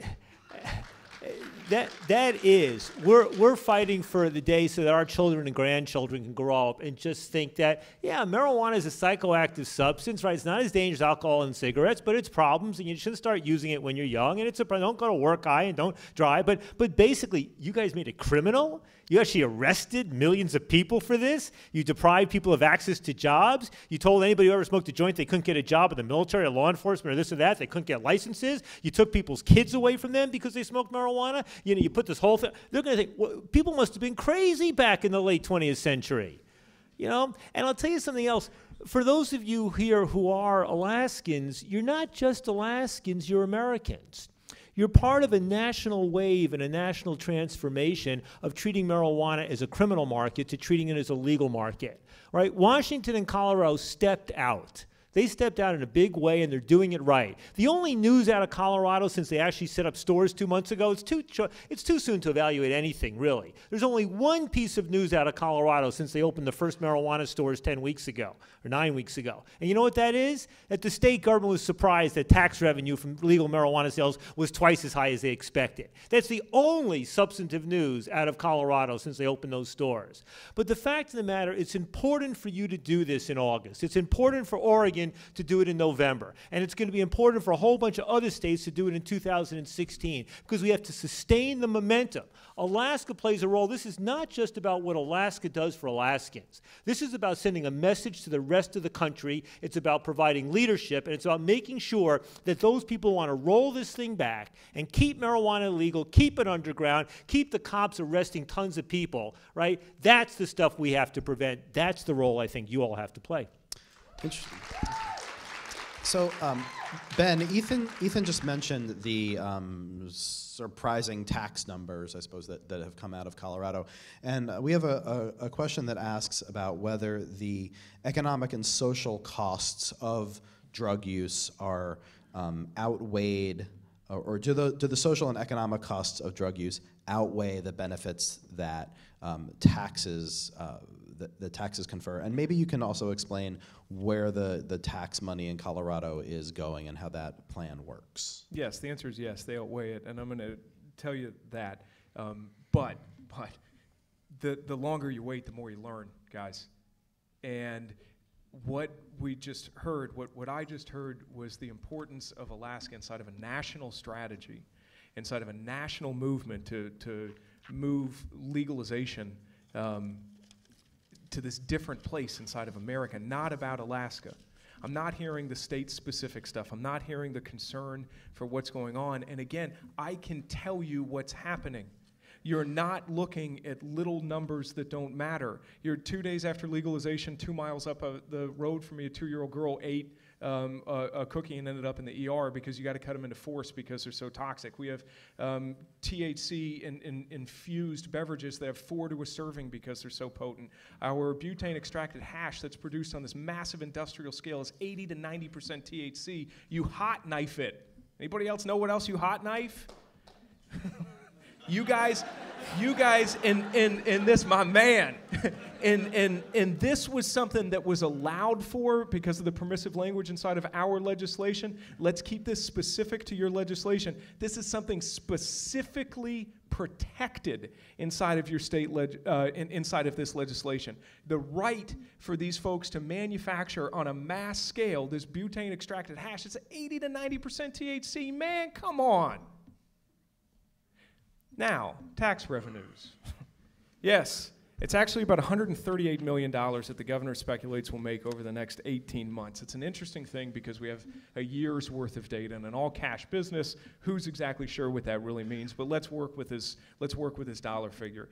We were mandated by Amendment 64, actually a vote after Amendment 64, because TABOR, which is Taxpayer Bill of Rights in Colorado, doesn't allow you to mandate anything specifically to one place without another popular vote. So the first $40 million of our tax revenue had to go to new school construction, even though the Education Association and the Teachers Union each came out publicly opposed to Amendment 64 and said, we don't want that money, it sends the wrong message to our kids. Well, whatever, they got the money so they can do what they want to with that $40 million when it comes in. The rest of this money is being spent to clean up the problem. $45.5 million is going to a campaign, a marketing campaign. You guys know much about Colorado at all. You know there's very few media markets there, really only 3. We got down south, we're focused on the family rules, everything. We got the Denver market, you got the Western Slope, more or less. We have 3 media markets. We're going to spend $45 million, according to the governor's bill, to address youth use. That's not little money, that's not a joke. He's taken this $128 million windfall that we've got, that, by the way, last week he told all the other governors at their annual meeting, don't go down this road. It's foolish and this money's not really going anywhere. We're spending it all to clean up the mess. $45 million going to the youth prevention campaign. Another $40 million going to treatment. Those of us in treatment in Colorado are banding together to sign up to say, keep your money. We don't want it. The fact that you're giving us this penance because we're going to have to clean up the mess that y'all have made, we're not into that. The idea that we are going to get this massive windfall, but by the time you do all the math, you take the $40 million, there's about $2 million left that's going to go into the general fund. So the best analogy I heard from this was that this is, yes, there's going to be money coming in, but it's the same thing as stepping in front of a bus so that you can get your insurance money to pay for your medical bills on the back end of it. We wouldn't need that money if we didn't have it really comes down to the youth use. Again, I don't care if you get high if you're older than that. It's the youth use. We wouldn't need it if that wasn't just through the roof. And as I continue to hear, we don't have the data, we don't have the number. Oh, we do, and I'll give it to you. And you can ask more questions. I'm rambling now, but I've got it.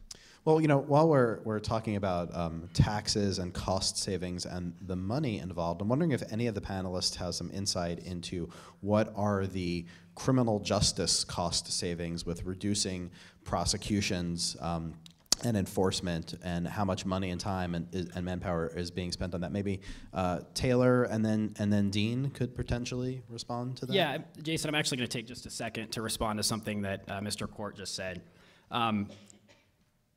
This isn't about a national movement, Ben.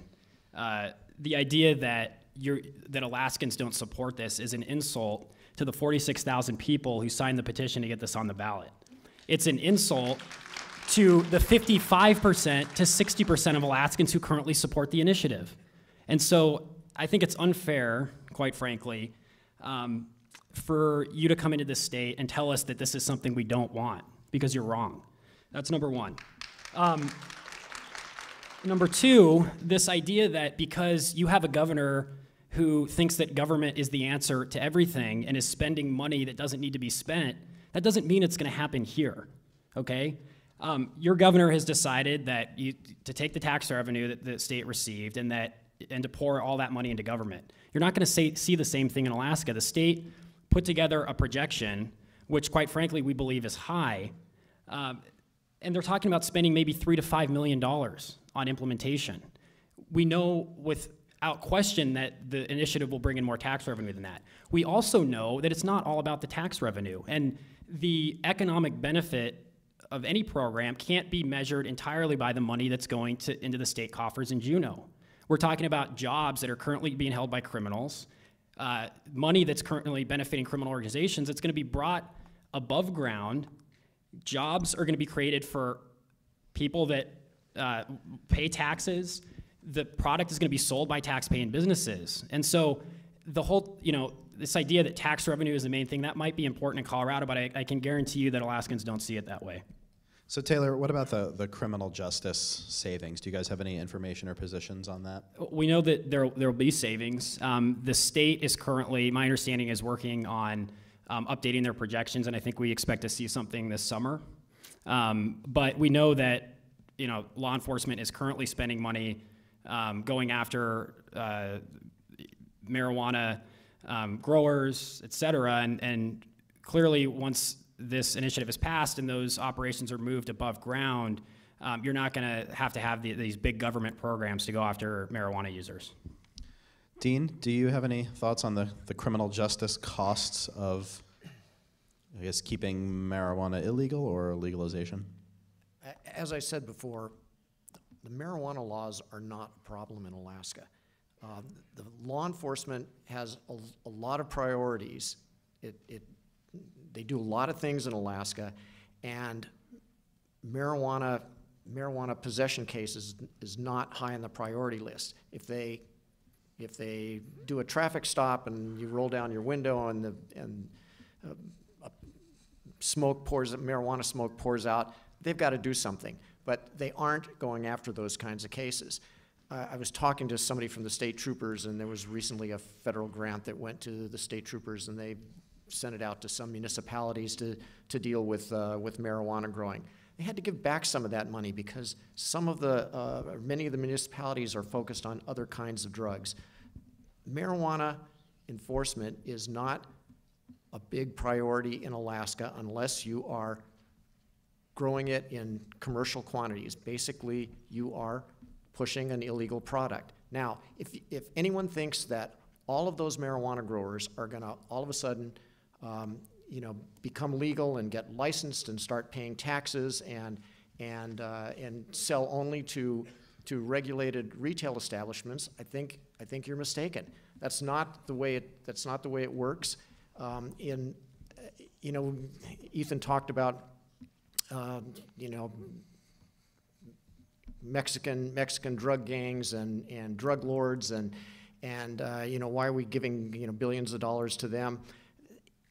Those organizations are going to exist regardless of what we do here in Alaska.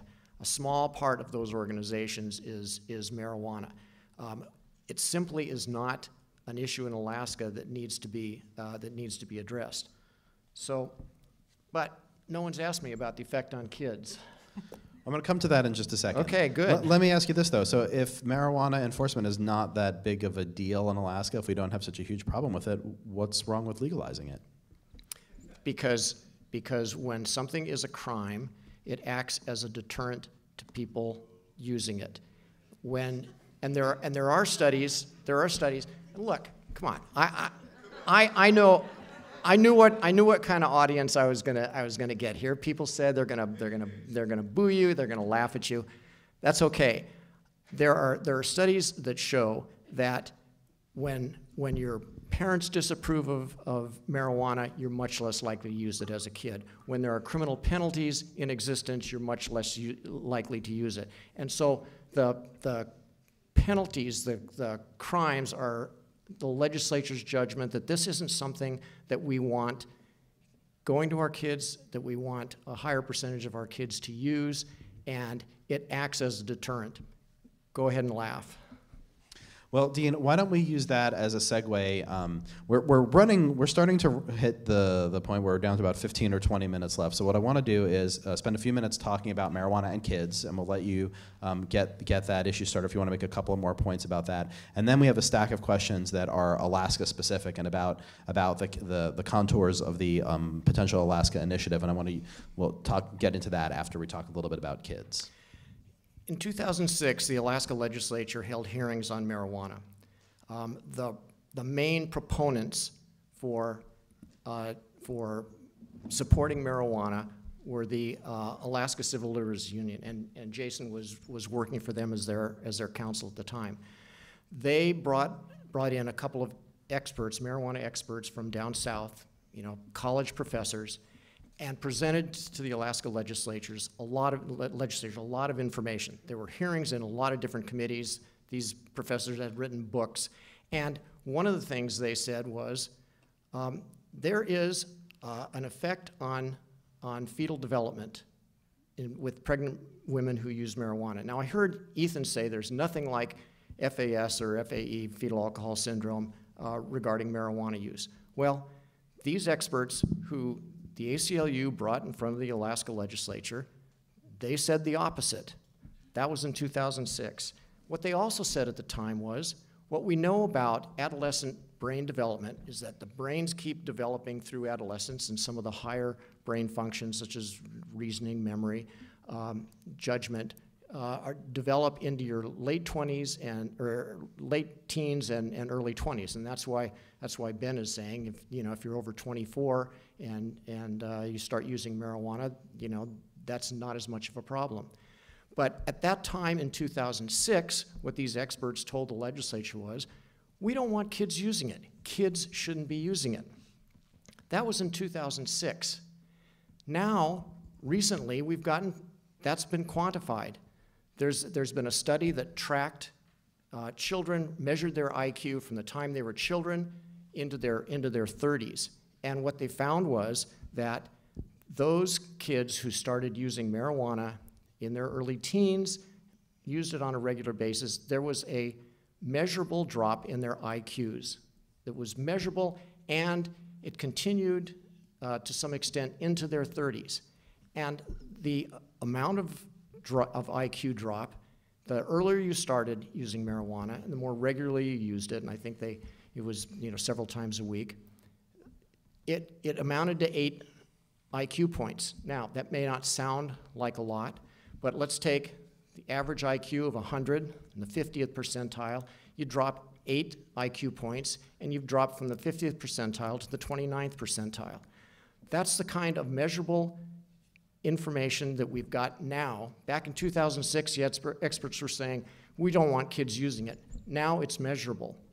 What they say is that marijuana changes the proportion between the white brain cells and the gray brain cells, and I don't know a lot about that. All I did know is I listened to what the experts say, and there is a definite measurable impact.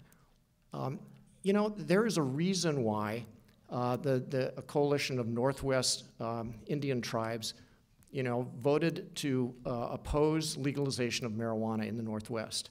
And part of that is that in rural Alaska and with Alaska Native students, they use marijuana at a much higher rate than other students in the state. I mean, this is a real Alaska problem. It's a real problem in the bush. It's a real problem for Alaska Natives. On every measurement, use in the last 30 days, whether you've ever used marijuana, and the most frightening one, how many used marijuana for the first time before the age of 13, the Alaska Natives scored on that particular one, double the rate of non-natives. Now, that is a real significant problem here in Alaska. It's a problem maybe unique to our state. It's why the Native organizations are opposed to marijuana. And frankly, it's one of the big failings of this proposed initiative, because even though Alaska state law allows villages to make possession of alcohol illegal, I mean, villages can vote to go damp under our local option laws for alcohol. They can't under this initiative with respect to marijuana. They can prohibit marijuana retailers from coming into their village, But with respect to marijuana itself, people can go outside of the village, buy marijuana, bring it back in, transfer it to somebody else. It's perfectly legal under this initiative. This initiative badly fails the Alaska Native population. It's an Alaska-specific problem, and it's a road we shouldn't go down. Ethan, did you want to respond to that? Yeah, I just need to respond. First of all, Dean, what you're describing about the problems among marijuana use and other drug use, but especially marijuana use among Alaskan Natives and young people using, everything you're describing is happening while marijuana is still illegal.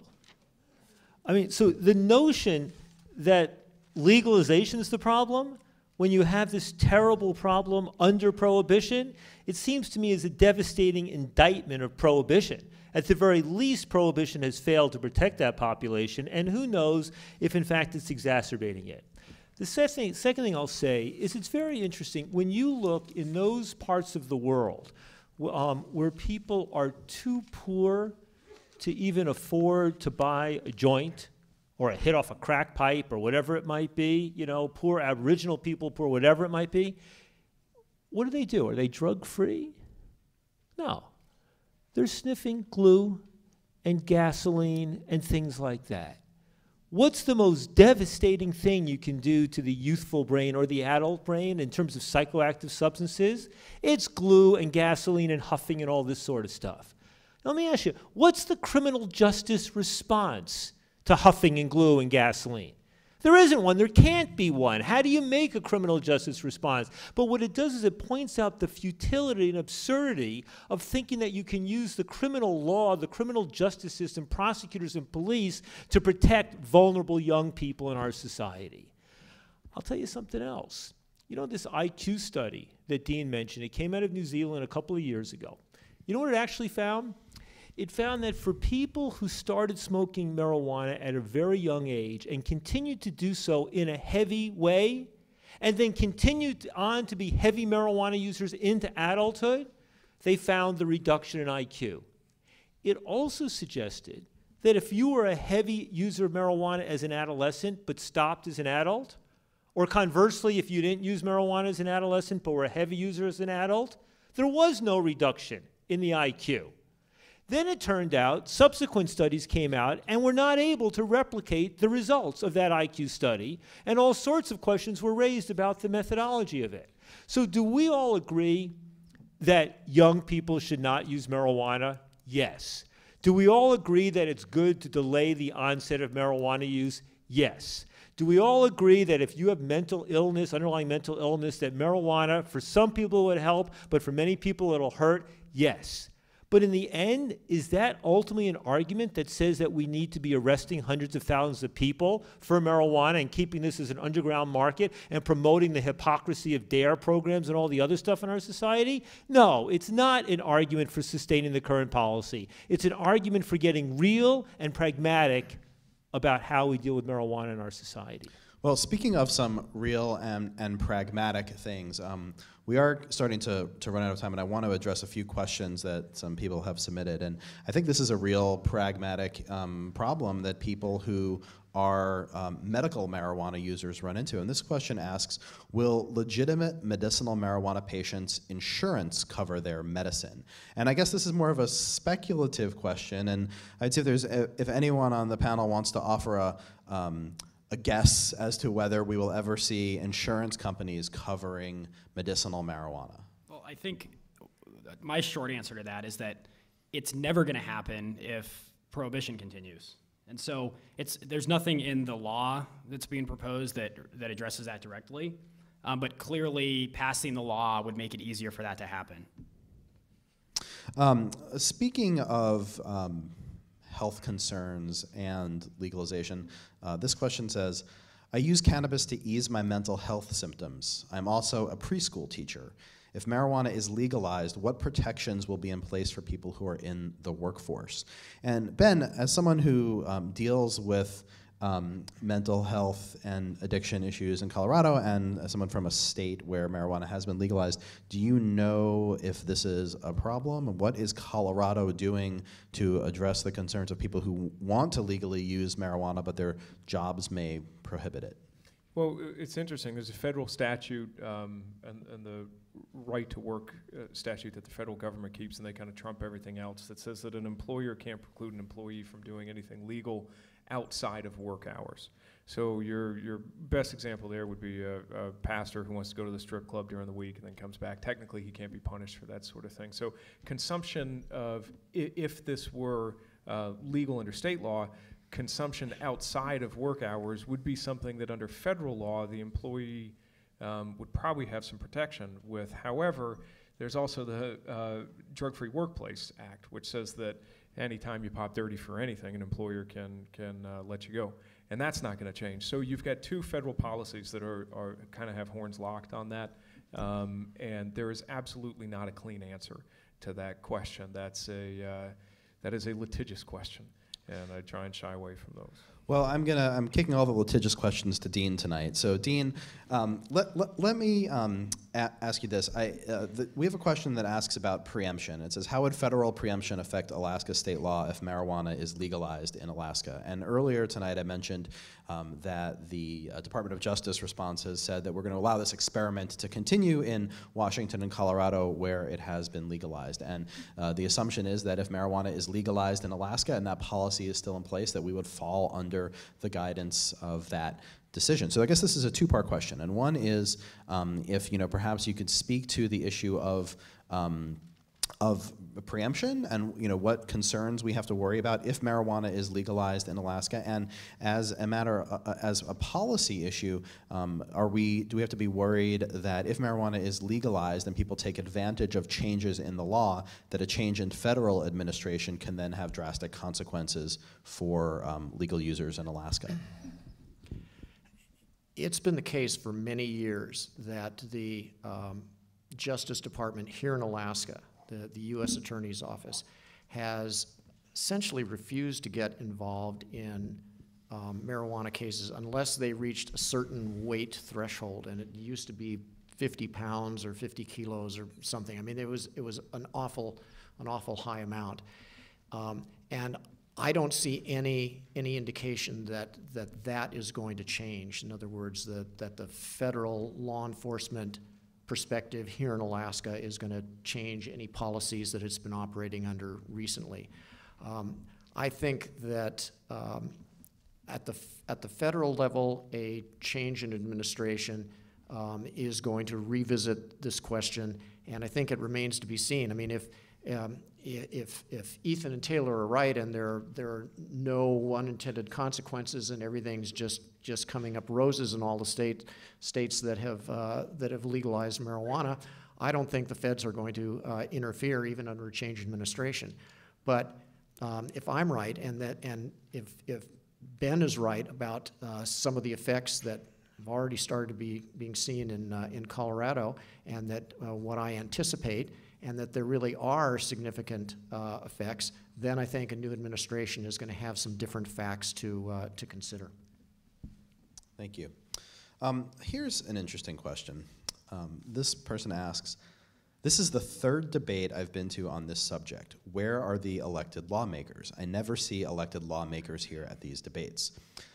This is the first such debate that I've ever put together, so I can tell you why we don't have anyone on this panel. But I'm curious to hear from the panelists if there are elected officials out there, either nationally or in Alaska, who are in favor of and who support legalization.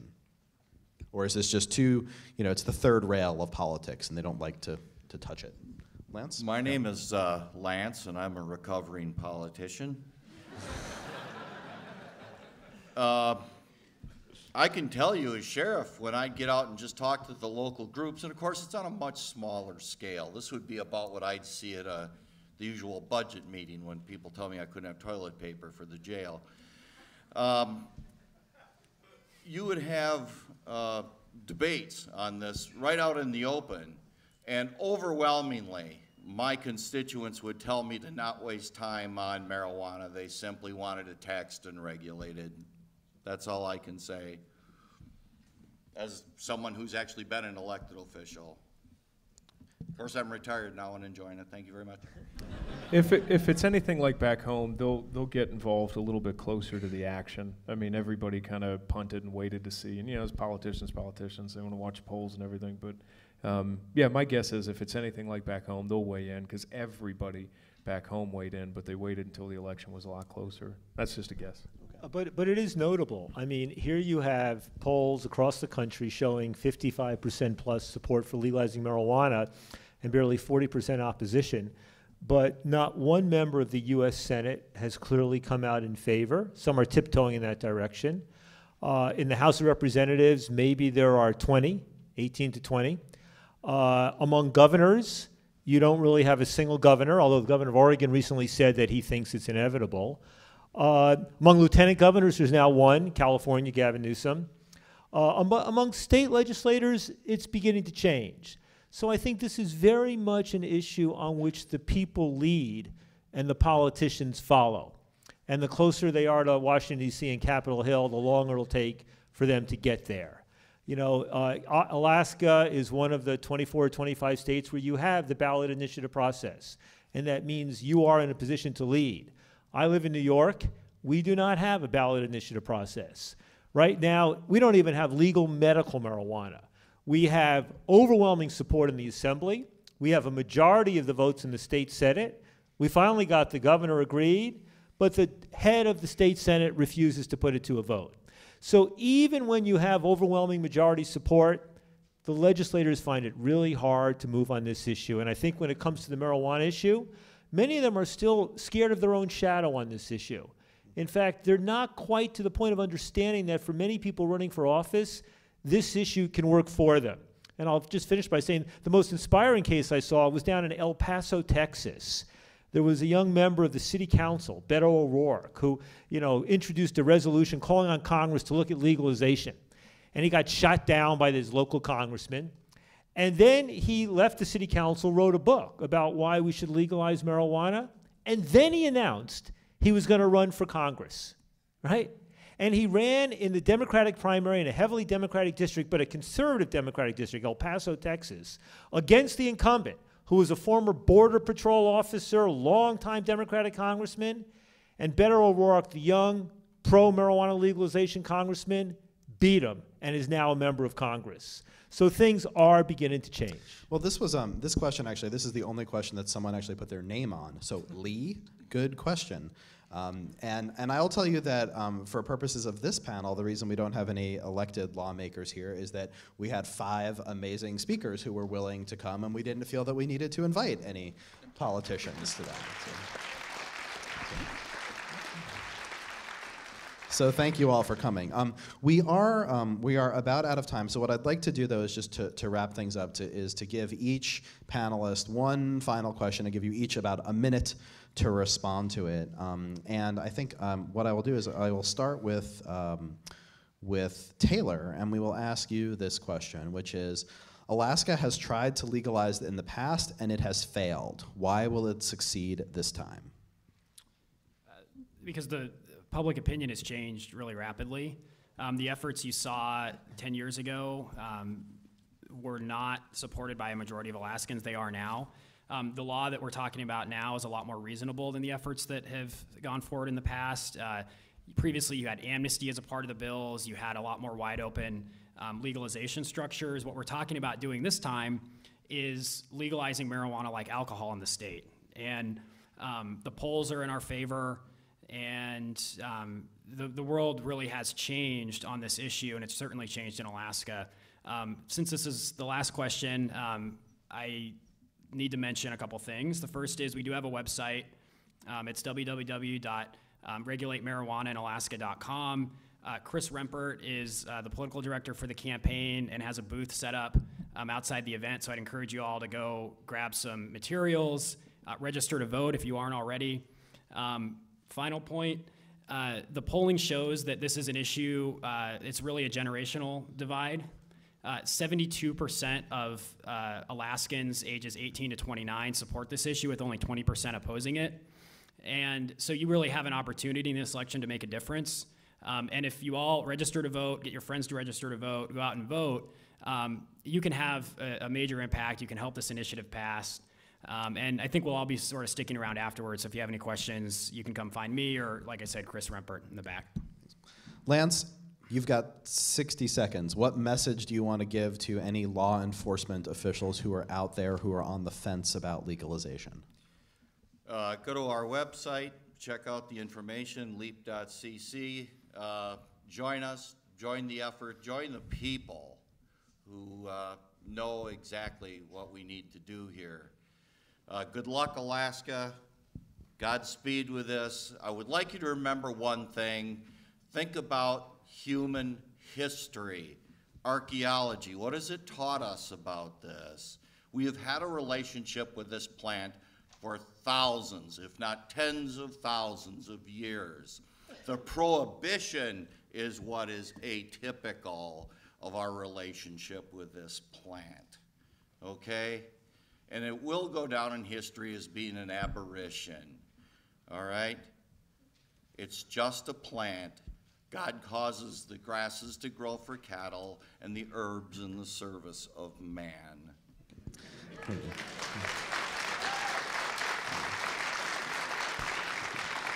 So, Dean, you were obviously involved, I imagine, in reviewing the previous attempts to legalize marijuana, whether formally as part of your job or as an individual.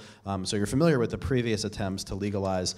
This bill is a little, or this initiative is a little bit different than the others.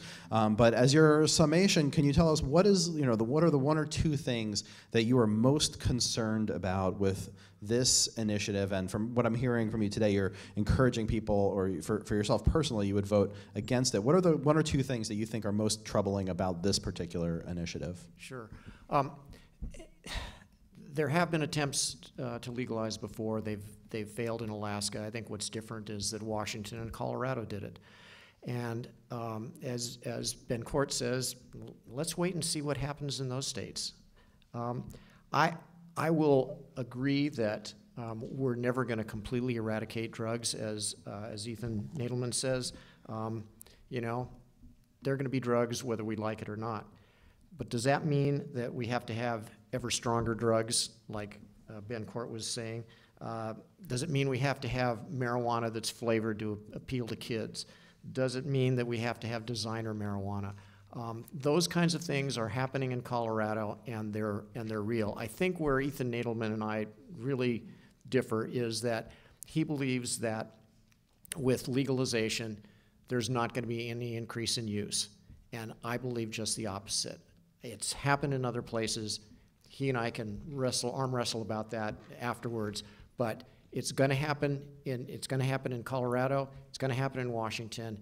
I hope it doesn't happen in Alaska, because I hope this ballot measure goes down to defeat. So, Ethan, you obviously have had the most stage time tonight, and you've talked quite a bit about a number of different aspects of marijuana legalization. As a close, can you just tell us what is the absolute core of this issue, especially for Alaska? I know, right? The lesson tonight, try to get Ethan Nadelmann to say something in less than 60 seconds. I can't speak for Alaska on this. I can speak for myself. And the core is about personal freedom. That's the core.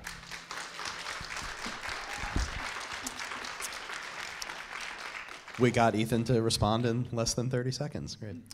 Ben, we'll give you the last word on the panel tonight. What is the main takeaway that you want people to leave here with tonight as they consider not just this particular ballot initiative, because if it succeeds, we're going to go in one direction. If it fails, it's certainly an issue that will pop up again. It's something we're looking at in other states. So what do you want people to know and to take away from this discussion tonight about legalization in Alaska and then legalization more broadly?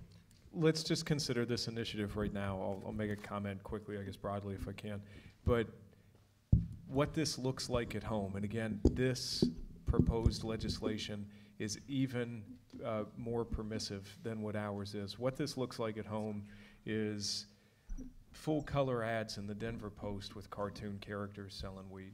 It's billboards, it's on buses, it's on taxis, it's cartoon, I've got, my phone's just full of it. It's Fred Flintstone with 2 chicks in bikinis next to him selling it. It's 20% off with student IDs. It's aggressive marketing of something that, if I would have so much harder of a time taking this stance if I could sit with Lance on this one, that it is God's herb. I got no issue with God's herb. Yes, George Washington probably smoked at, what, 0.2% THC, we're all guessing. What you've got when it gets industrialized the way that it has at home and the way that it is planning on being industrialized here is a THC content of 20 to 30% in its smoked form and concentrates that are 80 to 90%. Nobody's got a problem with you growing a little bit of weed and smoking it. What we've got a problem with at home is the industry that has sprung up around this and the aggressive marketing that they need to sustain that industry. I came from business. What you got to do if you're to not grow is to die, they say in business. So you got to get new users and you got to get more frequent users. Careful with this one. Read the language and know what you're voting for on this one, guys. Thank you. Well, at the beginning of the evening, I mentioned that marijuana legalization touches on a broad array of topics. There are criminal justice concerns, there are legal concerns, there are mental health matters, there are issues with juveniles, there are economic considerations, and then there are the matters of personal freedom and autonomy and federalism and states' rights. This is an issue that is very complicated, and we really just scratched the surface here tonight. And I want to actually apologize to the panelists that we could not give more time for everyone to explain in further detail these issues. We could have very easily had a series of these events touching on every one of those topics that I just mentioned. Unfortunately, the constraints of time and funding prohibited us from doing that. I worked for a while on these issues, and now I do research and study marijuana legalization matters both here and nationally, and listening to these experts talk tonight, I learned several things. This is not an easy subject to wrap your minds around. A lot of people came in here tonight with your minds made up one way or the other. Some of you were in the middle. I encourage all of you to really dig into this issue. As Ben said, it is not necessarily a black and white issue. There are a lot of shades of green, maybe? Thanks. Not to joke too much about it, but this is a really serious issue, and I think Project SAM has some materials out there. LEAP has some materials. The Campaign to Regulate Marijuana Like Alcohol in Alaska has some issues. You can go to the websites for any of these speakers and learn a lot more about this issue. It's complicated, it's rich, it's interesting, and it is something that we are dealing with right now, not just nationally, but in our state. So I want to thank you all for coming tonight. I want to thank our panelists for being here. And I guess that's it. People might stick around to answer some more questions.